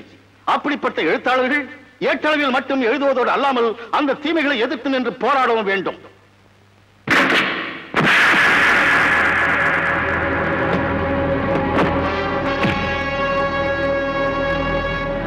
டிஎஸ்பியோட மகன் ஊரை ஏமாத்தி ஐபி கொடுத்த பொறுக்கி, நீ மந்திரியோட மச்சான், 3 பேருமா சேர்ந்து ஊரை அழிக்க புறப்பட்டீங்களா?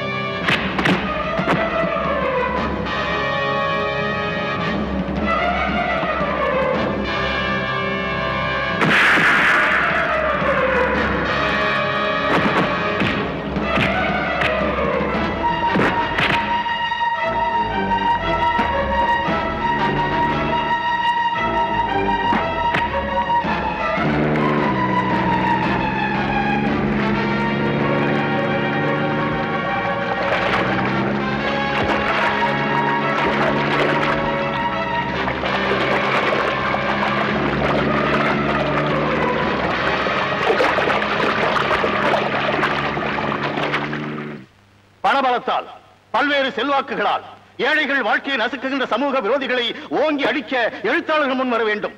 அது அவர்களால் தான் முடியும்.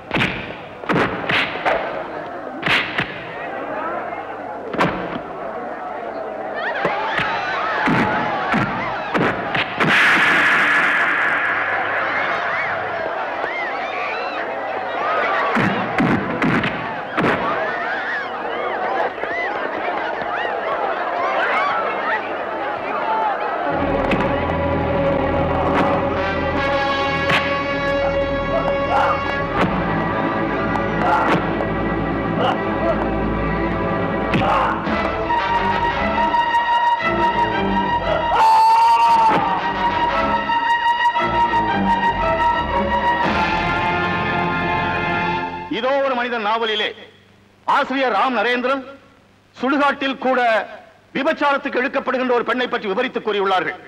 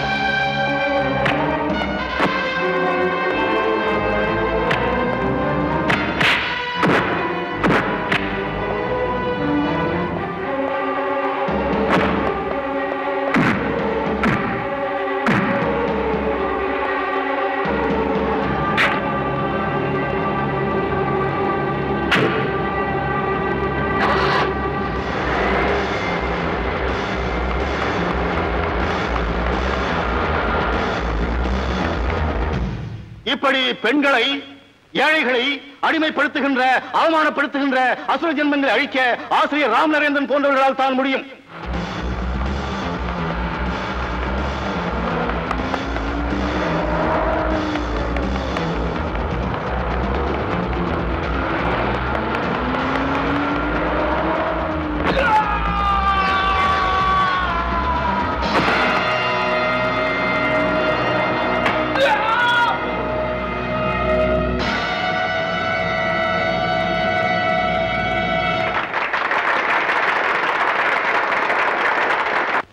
இப்பொழுது மாண்புமிகு அமைச்சர் அவர்கள் இதோ ஒரு மனிதன் புஸ்தகம் சம்பந்தப்பட்டவர்களுக்கு பரிசுகள் வழங்குவார்கள். முதலில் பிரிண்டர் பத்மநாபன்,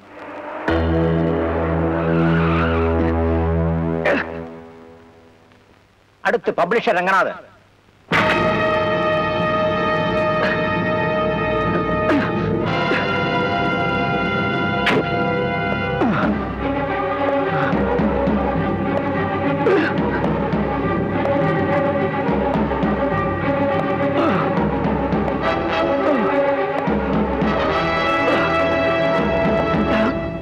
திரு ராம் நரேந்திரன் அவர்கள் இன்னமும் வராததால் அவரது பரிசை அட்வொகேட் திரு சந்திரசேகரன் அவர்கள் பெற்றுக் கொள்வார்கள்.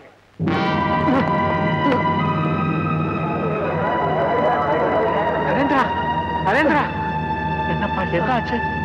ஐயோ, என்னப்பா இது?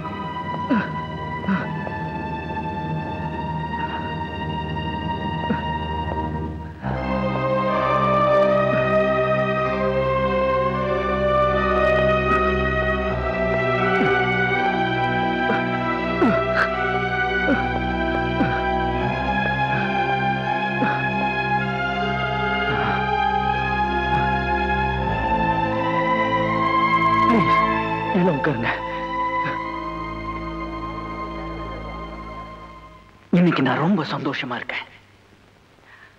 அர்த்தமே இல்லாம இருந்த என்னுடைய வாழ்க்கைக்கு இன்னைக்கு ஒரு அர்த்தம் கிடைச்சது.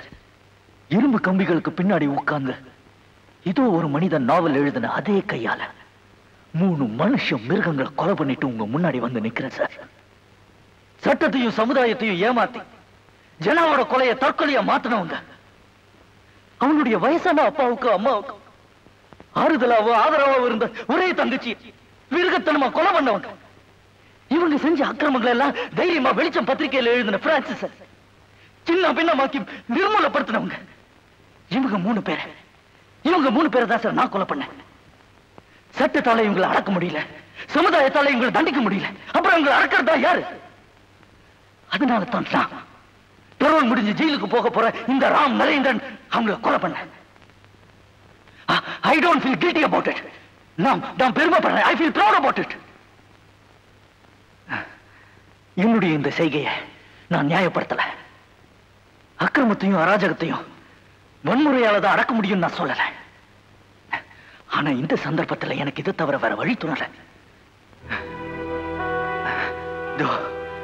இந்த கூட்டத்திலேயும் என் நண்பன் ஜனா மாதிரி எத்தனையோ பேர் பாதிக்கப்பட்டவங்க இருப்பாங்க. இவங்களுக்கெல்லாம் பாதுகாப்பு கொடுக்க வேண்டியது உங்க அரசாங்கத்தோட கடமை சார்.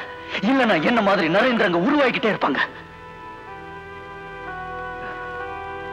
சார். நாவல் ஆசிரியர் நரேந்திரனுக்கு பரிசு கொடுக்கறதுக்காக நீங்க இன்னைக்கு இங்க வந்தீங்க. ஆனா இப்போ உங்க முன்னாடி நிக்கிறது 3 பேரை தண்டிச்சு சட்டத்துக்கு முன்னாடி குற்றவாளியா நிக்கிற இந்த நரேந்திரன். உங்களால பரிசு கொடுக்க முடியுமா சார்? சொல்லுங்க சார். எனக்கு நீங்க பரிசு கொடுக்கறதுனால உங்க மந்திரி பதவிக்கு ஆபத்து வரும்னு எனக்கு தெரியும் சார். You decide. நீங்க முடிவு பண்ணுங்க.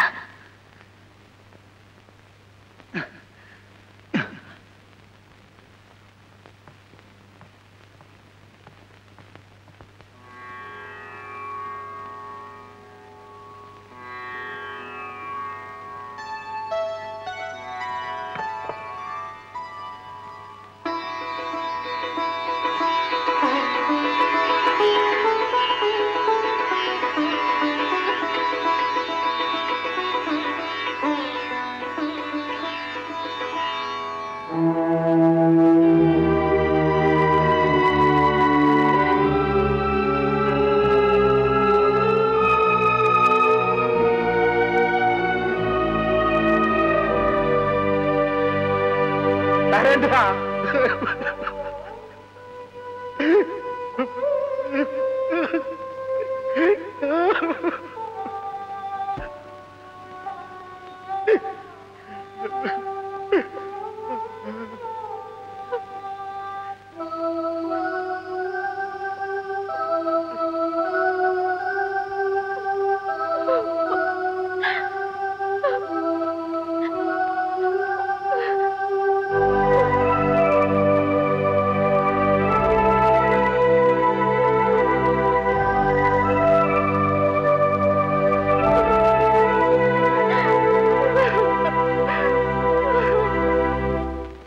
உண்டை விட்டு வெளியில் வந்து